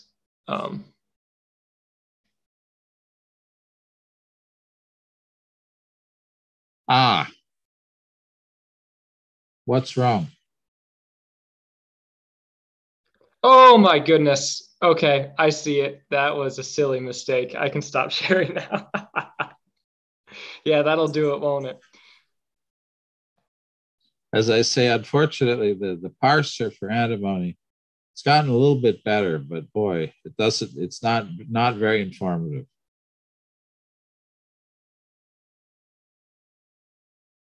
Is anybody else having any problems that we should go over?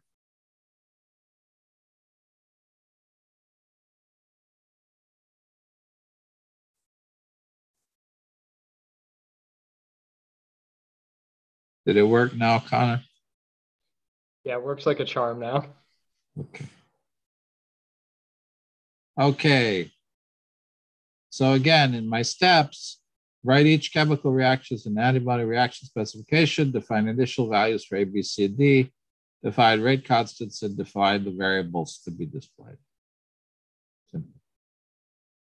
So here's what you get. At least I started with A and no B and C and D. Did people get something that looked a little bit like that? Exponential decay of A, and then B comes up and then decays, and then C comes up a little bit later, and then D comes up, and eventually all of the A gets turned into D. So that's the basic result. Okay. Try doing what I suggested, which is making, here we made K, all the K is the same. Try making KA1, KB10, and KC100 and run that. And then after that, try making KA1, KB.1, and KC.01.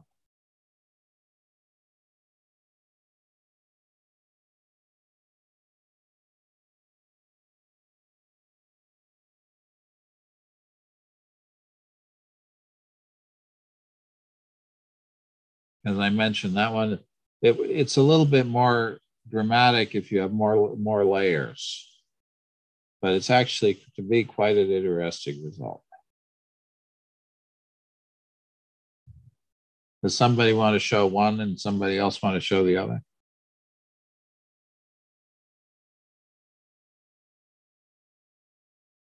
Josh, are you getting this to work? Yeah, I got it to work. You want to show one of these two? You want to do 1, 10, 100? Or? I just got done doing the second one. Oh, okay. I'm sorry. So you're. Yeah, I can share that. Okay. No, the 1.1 and 0.01. Okay, you've got one. Okay, sure. Let's see what you got.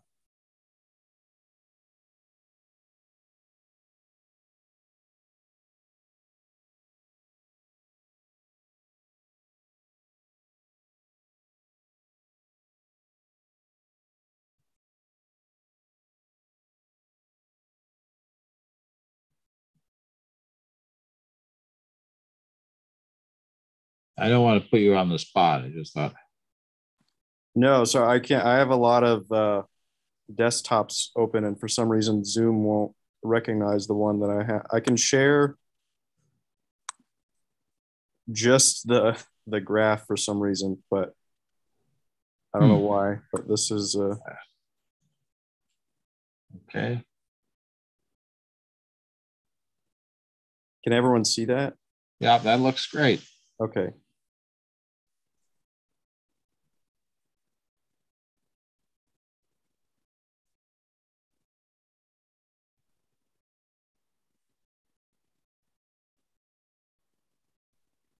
So what you're seeing here is A goes down very quickly, B comes up more slowly, and then C is coming up. Basically, you're seeing the time scales are different. There's a factor of 10 difference in the time scale, because that's what those are, rate constants. And so each succeeding reaction is 10 times slower than the reaction before.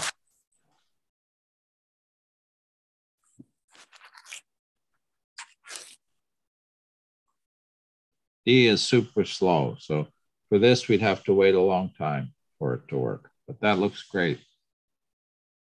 This is a case where running it inside of CompuCell, it takes longer than it would take to run it as a freestanding simulation.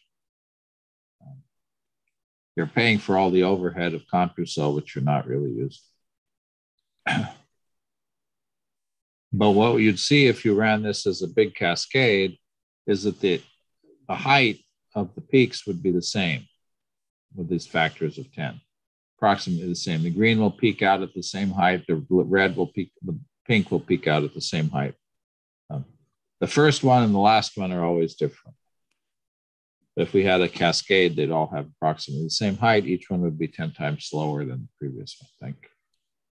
Did anybody do the other one, 1, 10, 100?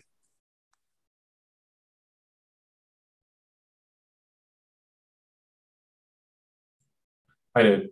Okay, let's take a look.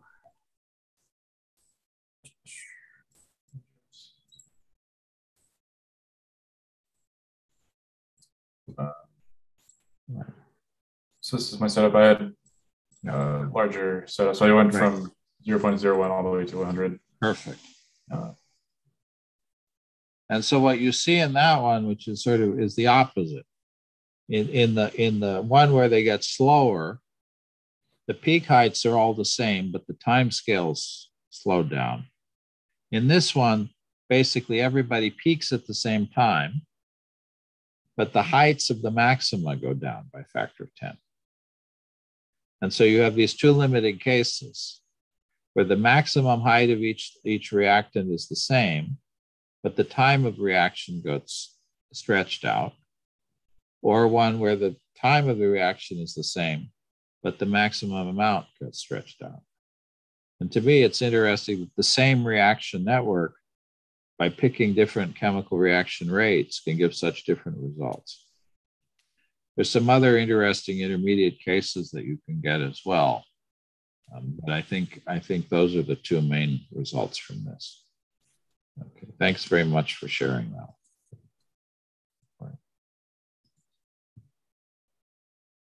And so, yes, the last one we've already done was to add. Okay, so the last one is going to be chemical equilibrium. So there's one more thing. We've had a cascade, A goes to B, B goes to C, C goes to D. In the end, that converts all of our A to D. Add one extra line, D goes back to A, and see what happens.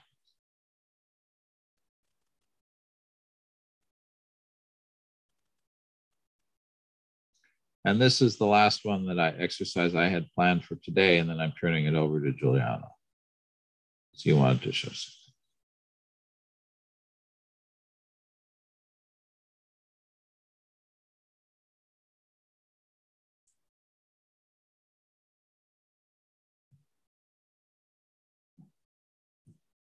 This is what's called a cyclical reaction.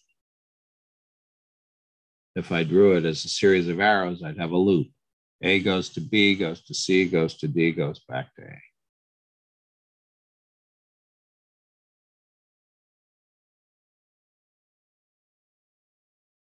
And it's quite different. I can show you if you want to see. I did Sure. a little bit with more variables, but That's okay. If you have more, it's all right. Doesn't change the message. The only thing that matters is you come back to the beginning. yeah. I also slowed down every reaction so we could see it better, but yeah.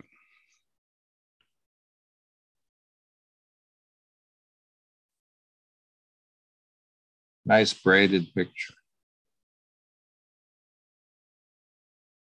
So you'll notice in the first one where you have it open, all of the A eventually gets turned into whatever your last species is, D, or in your case, H. When they're not open, you get some of everything. And in this case, you're going to get, I think, the same amount of everything.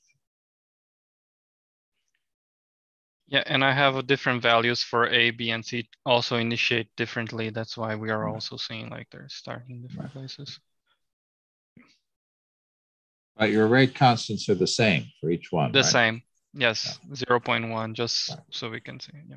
So then you get all the equal value for all of them. If you used a ratio of 10, then you get just the way we said for X goes to Y, Y goes to X. The final amount was the ratio of the two rates. Here you'll get the same thing. If the rates are bigger, you get more. Inward rate is bigger, you get more of the one that's in, less of the one that has a higher rate out.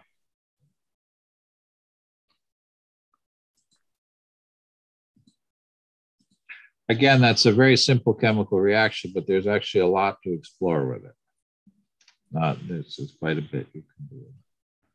So here's what you get here. And now maybe just try playing around a little bit with Ka, Kb, and Kc, and Kd. Again, to begin with, starting with ratios of 2, 1, 2, 4, 8 is good, or the reverse, 1, 1/2, 1/4, 1/8, 1/16. And that's the end of what I had prepared for today, because I wanted Giuliano to have time for that.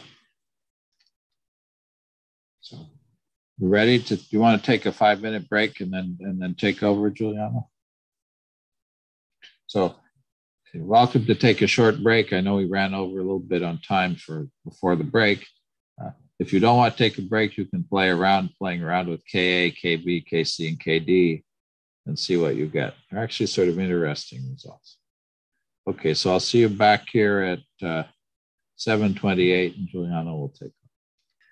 So I'm gonna do an overview of the steps, and I think it might be easier if somebody else actually goes through the steps and does it and already gets their project started rather than me, especially because I've done test nanoHUB tools before and nanoHUB has chastised me about it, so I'm not gonna do it again. So there are a few steps. First, you're gonna have to fork the template repository, which is right here, and it's gonna be in chat now.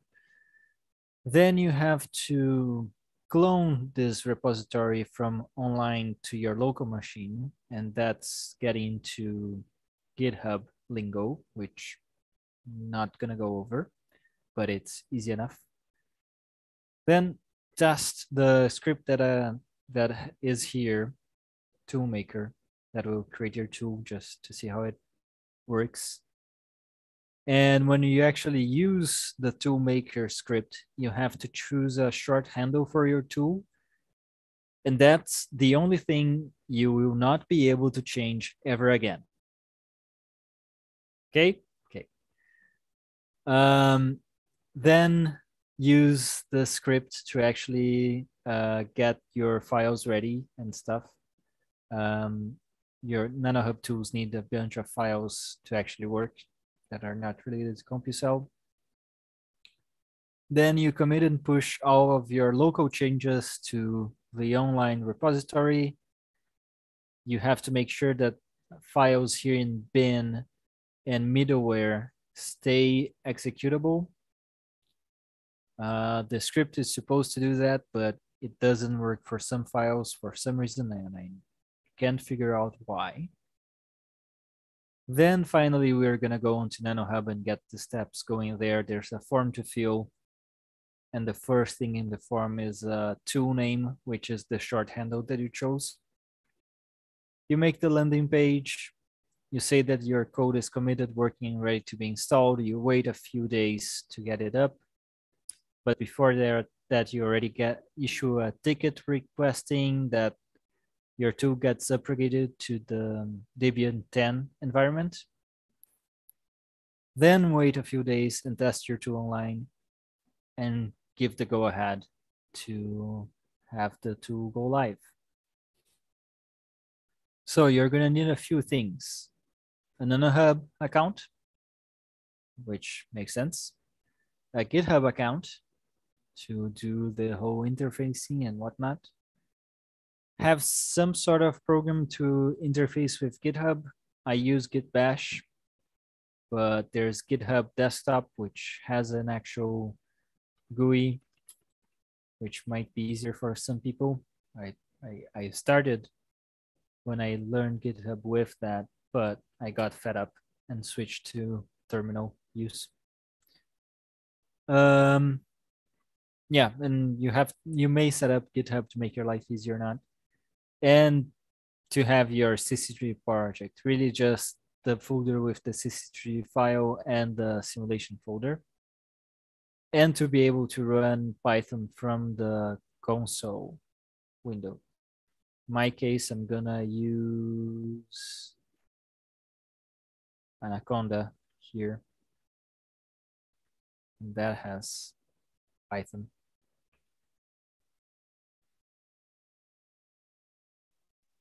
Okay, so again, steps. Fork the template repository, which is in chat, but since people dropped, I'm gonna paste that again. This green button here, oh, nice. This green button here forks the repository. You're gonna see a page like this, you give it a name. I have a standard for my nanoHUB tools, but that's me. Give it a short description. Make sure that it's set to public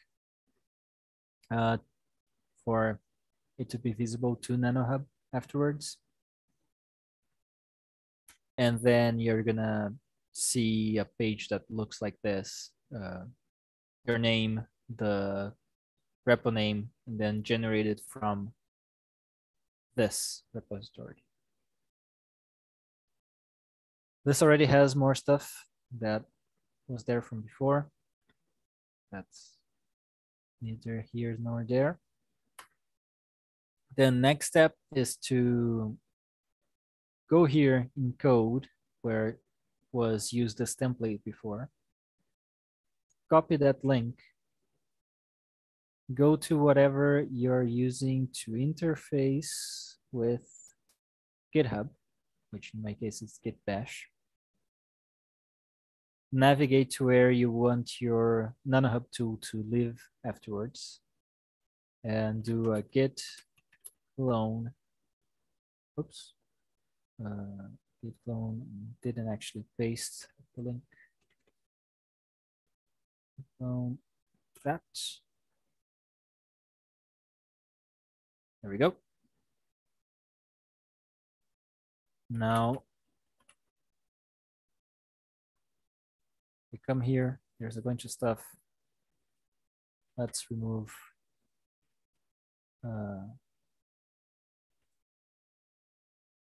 main because that's spoilers. But never mind that. But the important thing is that it's cloned and you should be somewhat like this, which is just a mirror image of what was online. Then I'm gonna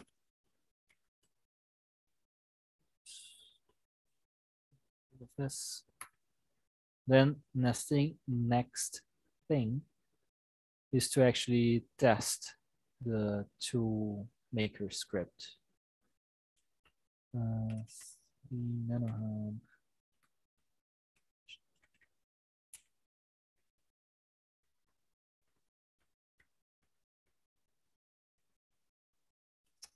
There.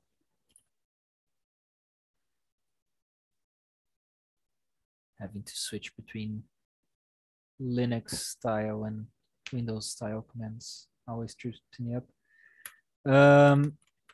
So just to see what happens, I'm gonna do a Python and then toolmaker.py, and it prints out how to use it. It's gonna be Python, the script, then short tool name, which is that short handle that you cannot change ever again. Full path to the new directory, which I recommend using the place that you cloned your forked repository, but it still needs to be full path. I'm yet to implement relative paths to this. And then the full path to your CC3D project, meaning the folder that has the .cc3D file. So if I were to do that, I'm gonna do that test. In my case, that's fine. In your case, that's not fine. The folder that I'm at, and then let me choose a model.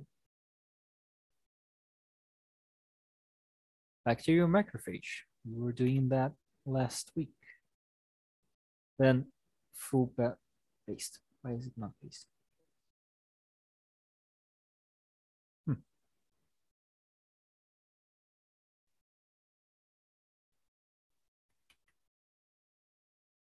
Okay.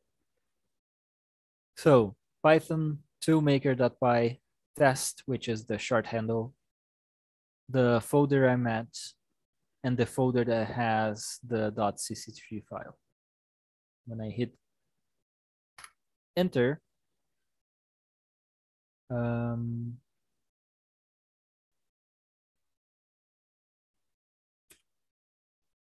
bunch of things get printed out.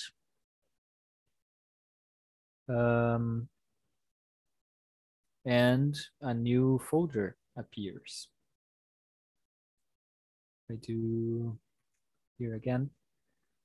Now the middleware folder shows up again, which was the folder that I deleted before. Middleware? No.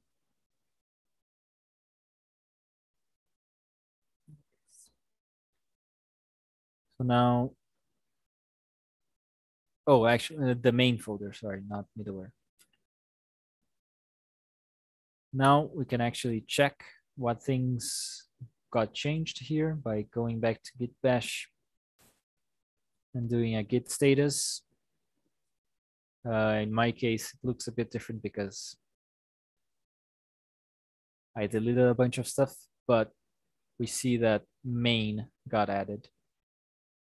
And I want to add all of the changes to my commit to get it online later. So I'm gonna do git add period, which Linux for this folder right here. And if I do a git status again, now we see that there's a bunch of new files deleted, modified. In your case, it's gonna look more like here on the right, which just modified and a bunch of new files. Now I've added everything. Now I have to actually issue the commit message, a commit and have a message. Let's just go with start. And I'm gonna get those things from in my computer to online by pushing them online with git push. And now things should be here. Oh, sorry, wrong GitHub repository, this one. And we see the message there, start. So almost done with GitHub. Everything is online already, but we need to check two things. First, that the files here in bin are executable. You can do that by going to the file and it's gonna say right there if it is executable. Then if I go to the other one, oh, okay, this one is also executable. Is it actually working this time just because? Okay, in my case, they are all executable, but usually that doesn't work.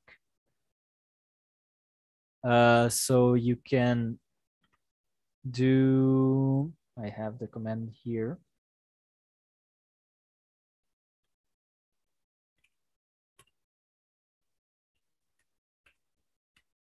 That, oops, sorry. That has a mistake. It's missing a slash, that. And that. So that's gonna make all the files in those folders executable. Then you need to actually issue a new, add all the changes again and issue a new commit and get those two changes online with a push again. So now we are done with GitHub, onto nanoHUB. To create a tool, if you have your nanoHUB be wider like this, it's gonna be on resources, upload, publish, resources again, and tools on the bottom of the page. And here's the point that I'm gonna stop doing stuff because I don't want nanoHUB to be mad at me again. But you have to fill out this form. Tool name here is the short handle that you chose before. They must be exactly the same. The short handle cannot have spaces. It can have letters and numbers. And I can never remember if dash or underscore is fine. So just in case, don't use either. And it needs to be in between 3 and 15 alphanumeric characters. For some reason, the instructions for tool name are here, far away from the box where that information would be useful. Then you give it a title. That's totally up to you, and that's changeable. The only thing you can't change is tool name, which is the short handle. Everything else you can change later. So title, version, one sentence, abstract. Then you have to tell nanoHUB where you're hosting your tool, which is a Git repository on GitHub. Git repository URL is this link here. the one you get from code, not what is up there, but code and then copy. And publishing option, it is Rapture or Linux GUI that you want. And everything else should also probably be defaults. Anybody should be able to run your tool. I mean, you can make your code closed source if you want. And then on development team, I do recommend adding me. That way I may be more able to help. And also add whoever your group is here, of course. After you register your tool, let me go to my messages. You're gonna see, probably be able to see.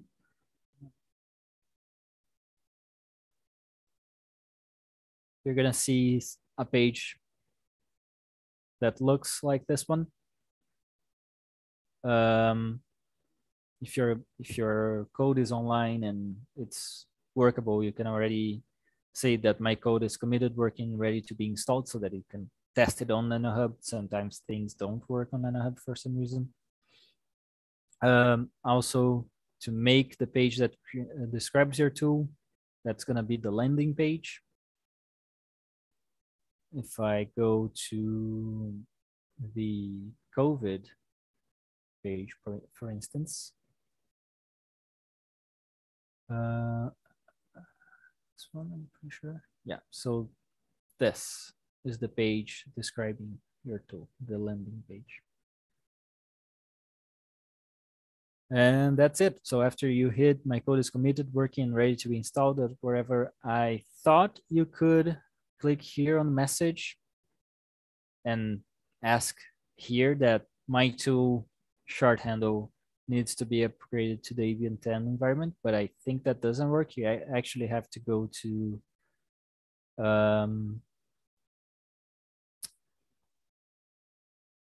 the ticket issuing thing here on about. In my case, because I had it kind of short, it's there, but support tickets. New tickets.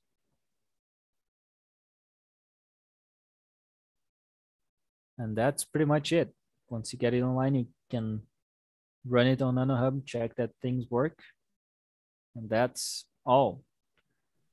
So I would say that's not the most transparent workflow in the universe. It's rather long and complicated.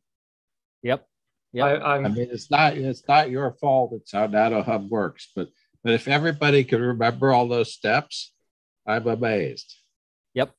And that's why I would like to ask somebody to actually go through the steps here and now, sharing the screen, so that we can help out.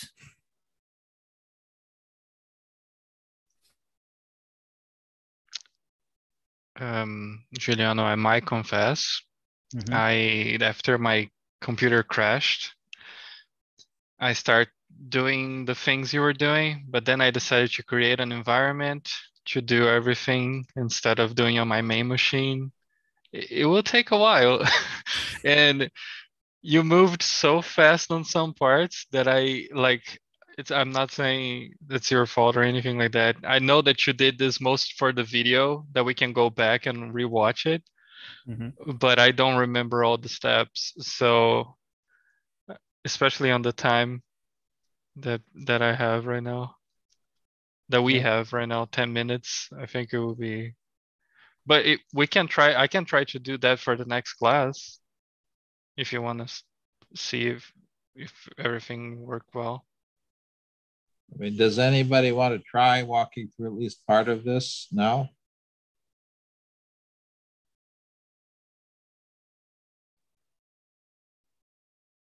It's not that I'm not open to trying. The issue is that I am a relatively recent programmer, having come from a not computational background. So I'm not even familiar with GitHub. for the most part. So I am anticipating that I'll actually have to sit down and unpack some of the very basic things that just happened. Yeah, but you really only need to know 2 commands and mostly verbs. That's Clone. okay. I mean, Yeah. why don't you walk him through the basics of downloading his tool to GitHub, to getting his from put Yep. it to GitHub. That's useful in its own right. Yep. For today, we can spend a few minutes doing that.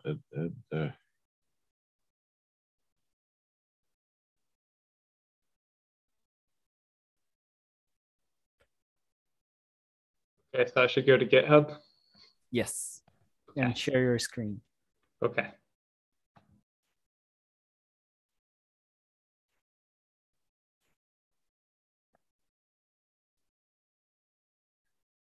Everyone see GitHub. Yes. Awesome.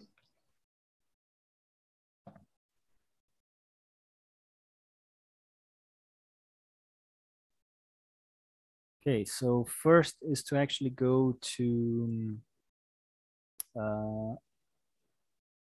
the template repository, which I just dropped in chat again.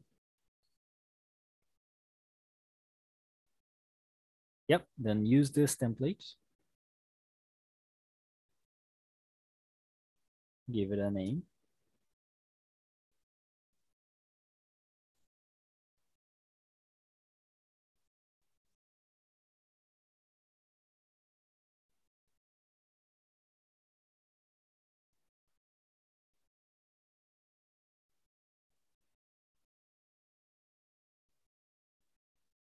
Okay. Now, do you have anything to interface with GitHub? Like let me check. A long time ago, I had to use GitHub Desktop, but that might have been on a different computer.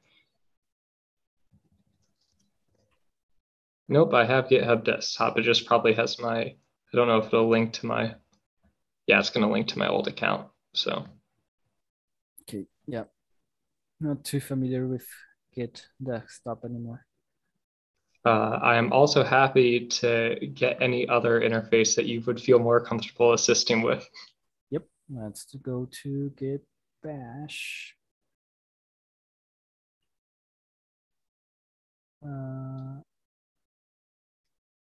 I appreciate your patience. I know this probably feels like teaching someone how to walk right now.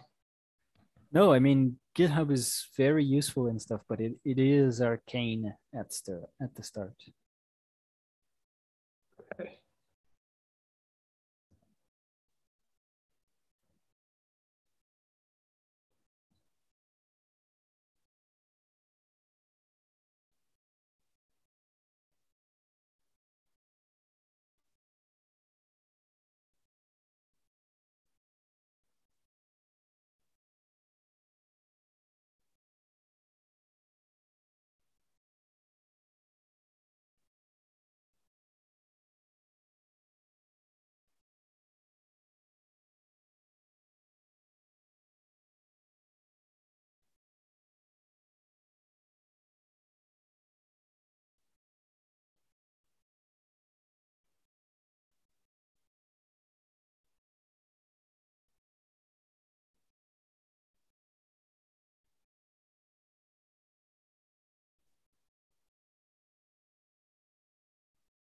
I'm just going to trust all the default settings.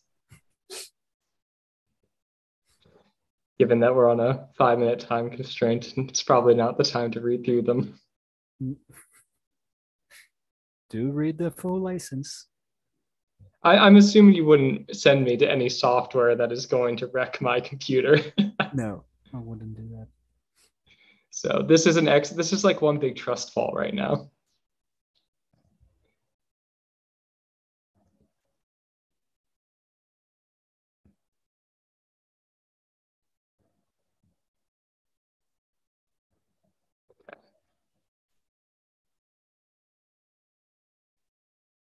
This is where I'm at. Okay, perfect. You can navigate to wherever you want your tool to, well, the repository to be. Right now you're under your user, see users, your username. Okay.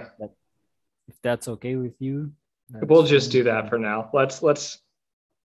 Okay, yeah. So then the command is git clone, and you need the link from your repository. Okay. So that was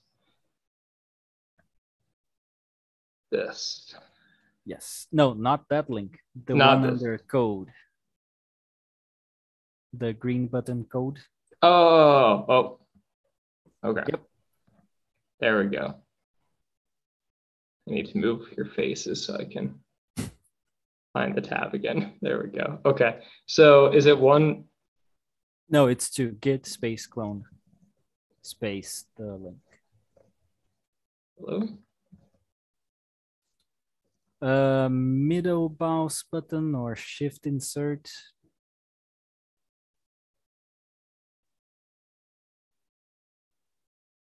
Or right clicking the top bar. Yep. Okay, that there we also go. works. Enter, and it's gonna create the nanoHUB 2 folder. So if you cd into it,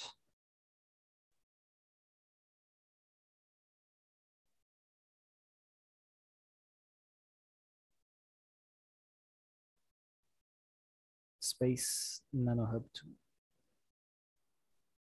A tab should autocomplete now. That's fun. ls is gonna list everything in there that is not hidden.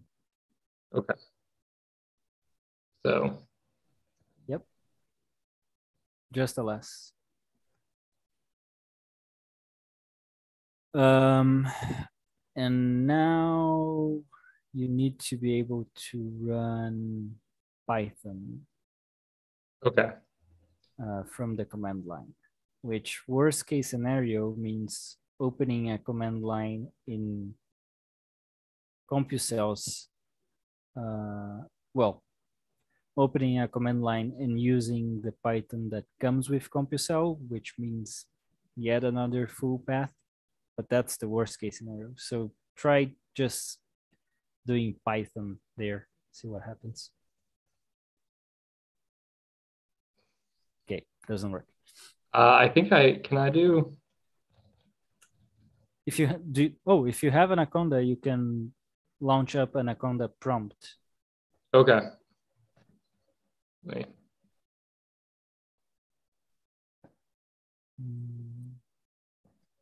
Here? CMD.exe prompt, or yeah, PowerShell also works. Okay.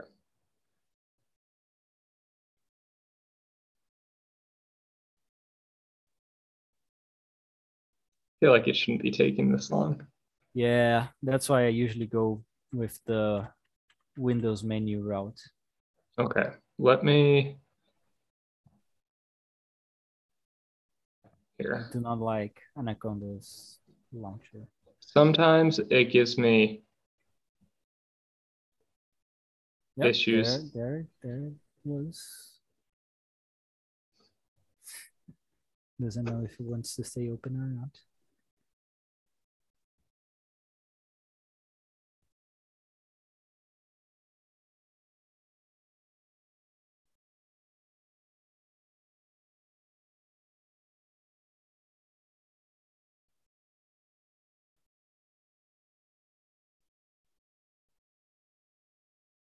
We're back here.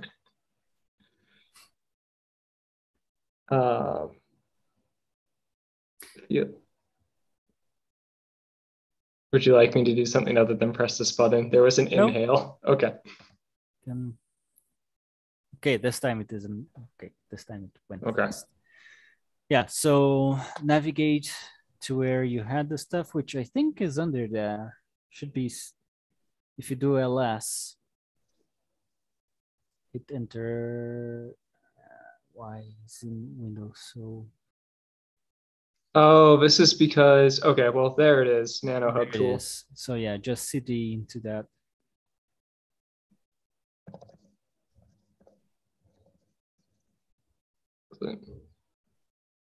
Oh. Yep. Now do Python toolmaker. A tab should, well, it's an underscore, but delete, get rid of maker and press tab. Tool and then tab. Yep. And there you have how to use it. Okay. So now hit up on the arrows on your keyboard. Now space. Choose your name wisely.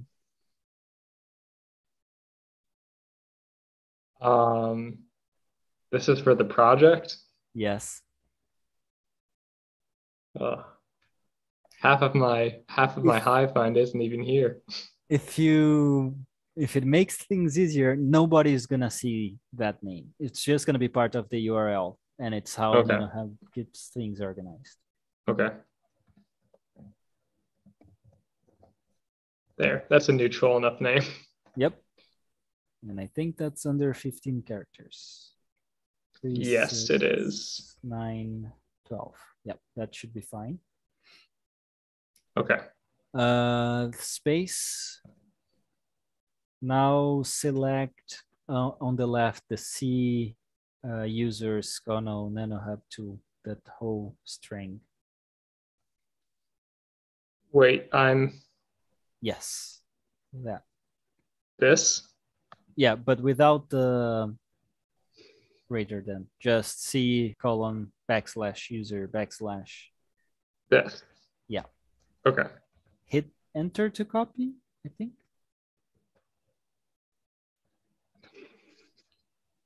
Oh my goodness.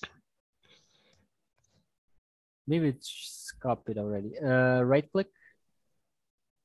Just right click over here. Yep. Maybe not. I can just type Yeah. it probably, Yep. right? Do it the old fashioned way. Yep. And tabs should help with auto-completion stuff. Okay.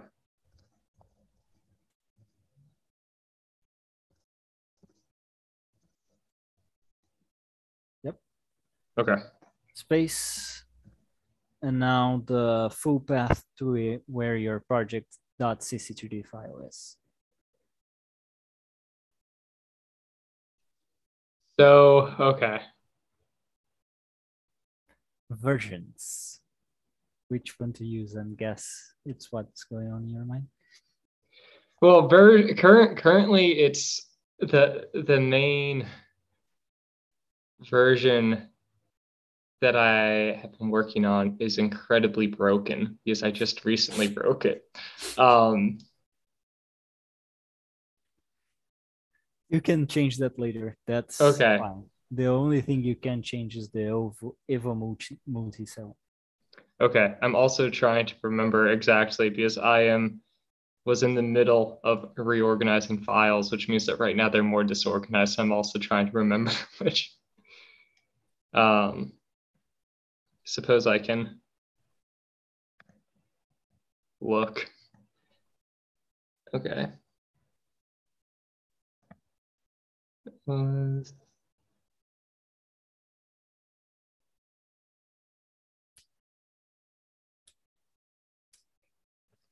Yeah, okay. This is the one that it was in.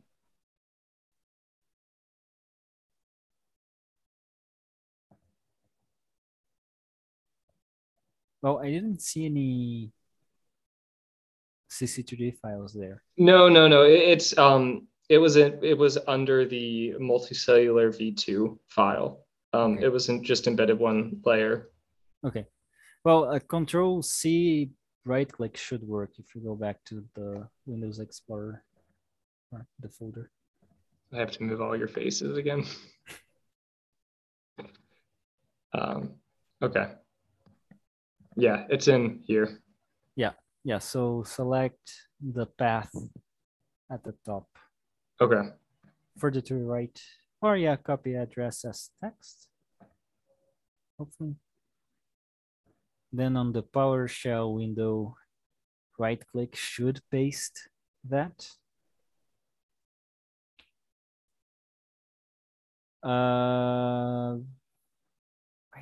Yeah, so you have a space on the path, so add a quotation mark there at the end, and then before C column there. Yeah. So shell, you actually have to use the arrow keys. So backspace once, and then, yep. And move. Move, yeah. Reminiscent of before the 90s. Well, that should be one space over to the right. So, yep. Okay. Now hit enter and that should work. Okay. Yep.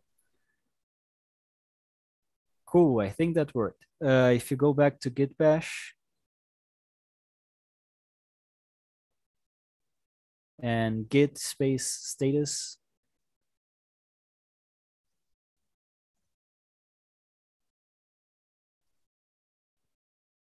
Yep. Seems to be there. So now do a git space add space period.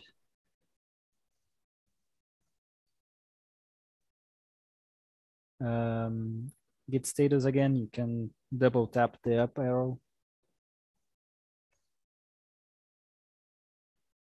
So we can see that everything is there.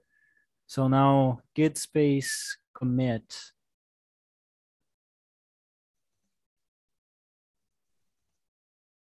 space dash m for message dash m. Oh. No, dash, not slash. Oh. Yep. Then space, quotation marks, and some message. Can be whatever you want. This is what this feels like right now. Yep. Close quotes, enter, and git space push.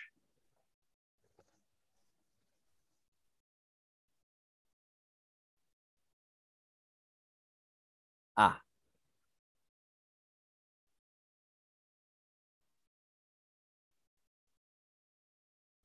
That's not too annoying. Did it open anything? Yeah, shouldn't that prompt something? Yeah, sure. Oh, there we go. Yep. Okay.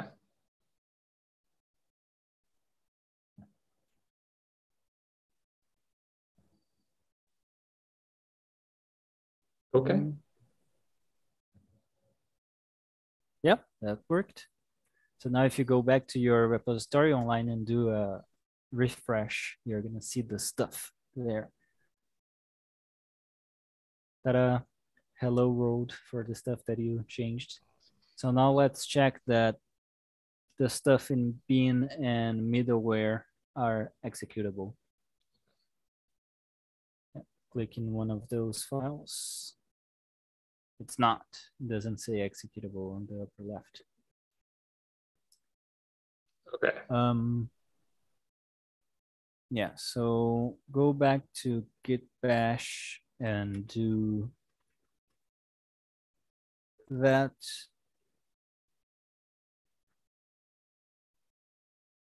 And that. And middle. Oh, you're sending chats. Okay, I thought you were just saying that. Okay, so.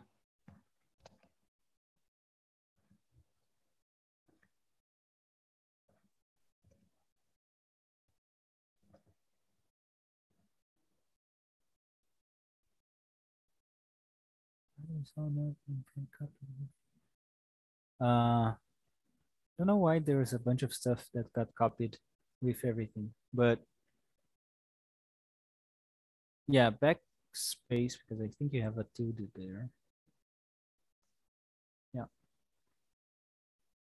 Pasting it again, or? Yeah, think the extra is from doing control stuff. Okay, so just right click, paste. Yep, yep. There we go. Okay. Enter, and then the other one.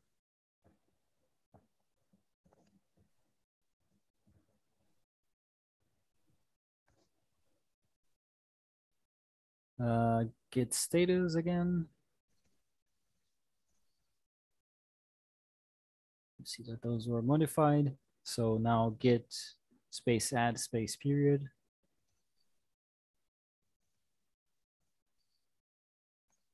And git space commit space dash m space quotations message quotations. Okay, so it was git space commit. Commit. Yep. And Dash then, okay. And then quotations. Yep.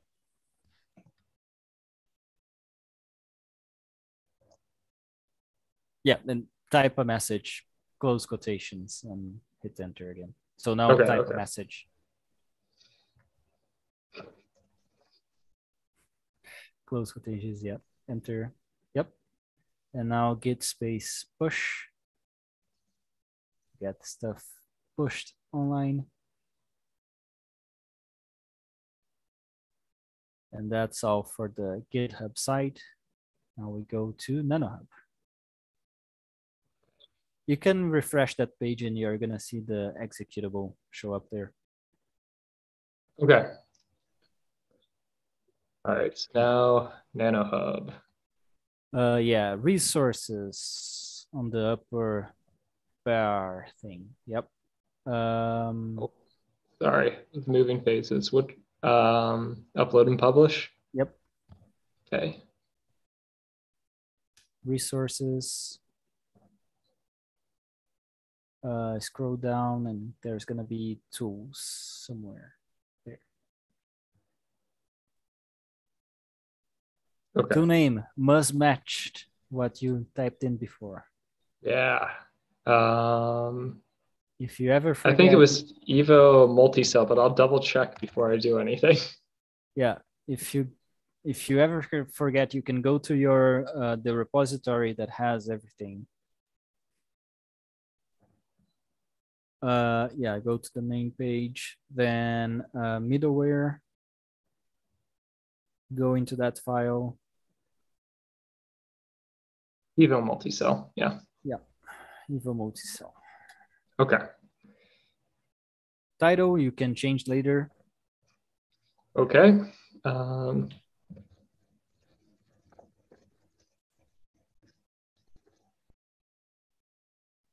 At a glance, you can also change later.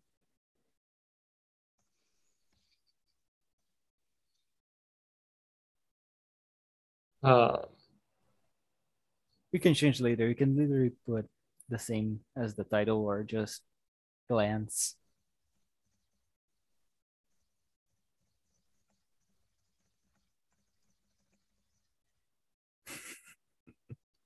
There, yep. Then the repository host is Git repository on GitHub. And you put the same URL used for cloning in there. Okay. So that was. Yep.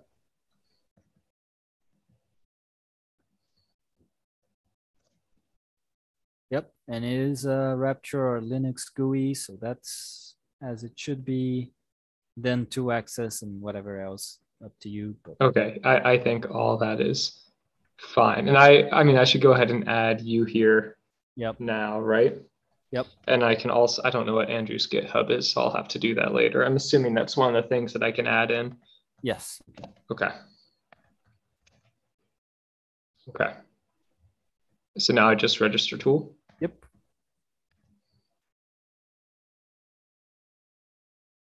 Yeah, sometimes this page hangs, yeah, but it, yeah. Okay. So there you go.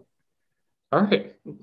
Yeah, so now you can already send a message there on the left saying that, so scroll down a bit. So there is here. develop, yeah, there. This tool should be upgraded to Debian 10. Thanks. Okay.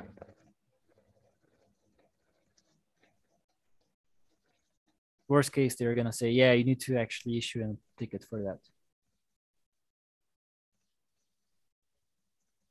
No, this tool should be upgraded to Debian 10. They don't care about your stuff. Oh, okay. Wait. To what? This is a Zoom. This is an earbud quality thing that's happening right now. That. Oh, okay. That makes that was definitely a mishearing moment.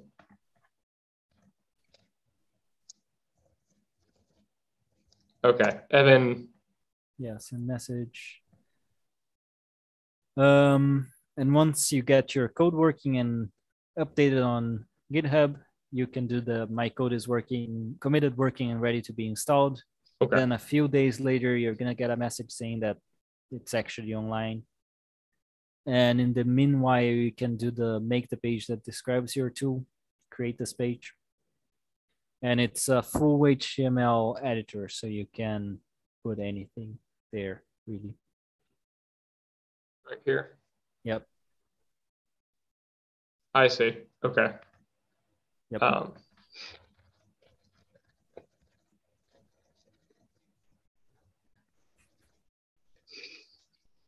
I won't leave that. This is public right now, I think. No, it's not public. Oh, yet. it's not. Okay. In that case. Yeah. There we go. And then does that upload, save or no, save you and have go? to save and go next. Yeah. And you can upload files, images, presentations, whatever. Okay. Yeah, and there you can add more authors. So Andrew, whenever you find out his user. Okay. But yeah. Okay. So for right now, I can just probably leave it here, right? Yeah. Yep. Okay. Okay. Well, that was much less overwhelming with someone to walk through it with. So thank you for that. Yeah, no worries. It is a lot, but it sounds a lot more than it is. Yeah, it's definitely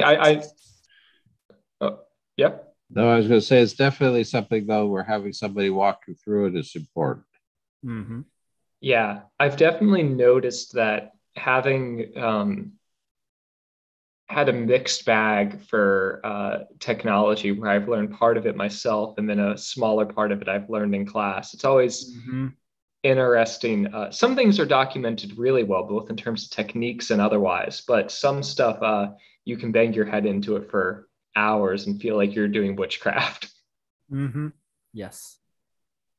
So no, that was good. I think that also makes me feel better to have part of that step done, because I've been doing most of the programming for this class on desktop just because it runs smoother, which is great. The downside of that means, of course, that I've had less time to build up familiarity with nanoHUB.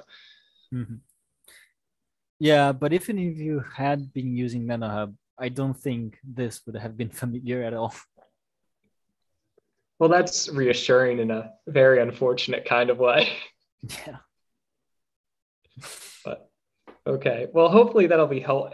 Everyone else being able to see me fumble through that will be, yeah. Yep. Well, thank you for sticking that out. I think that's great. And as I say, I think probably we need to walk through somebody else and record it also online so that we have a couple of examples. And we probably need, Giuliano, some you to walk through the Git, creating the Git repositories too. So we'll do that. Whether we do that in class or separately and then make the recording available. I think it's important. Anything else you wanted to go over, Connor, tonight? Or? No, I think that covers everything that needed to be done tonight. Okay, well, thank you, Giuliano, for taking over. I appreciate it. Yep. And thank you, Connor, for being the guinea pig on that. Okay. Happy to be of assistance. Okay, good night, everybody. Bye. Good night.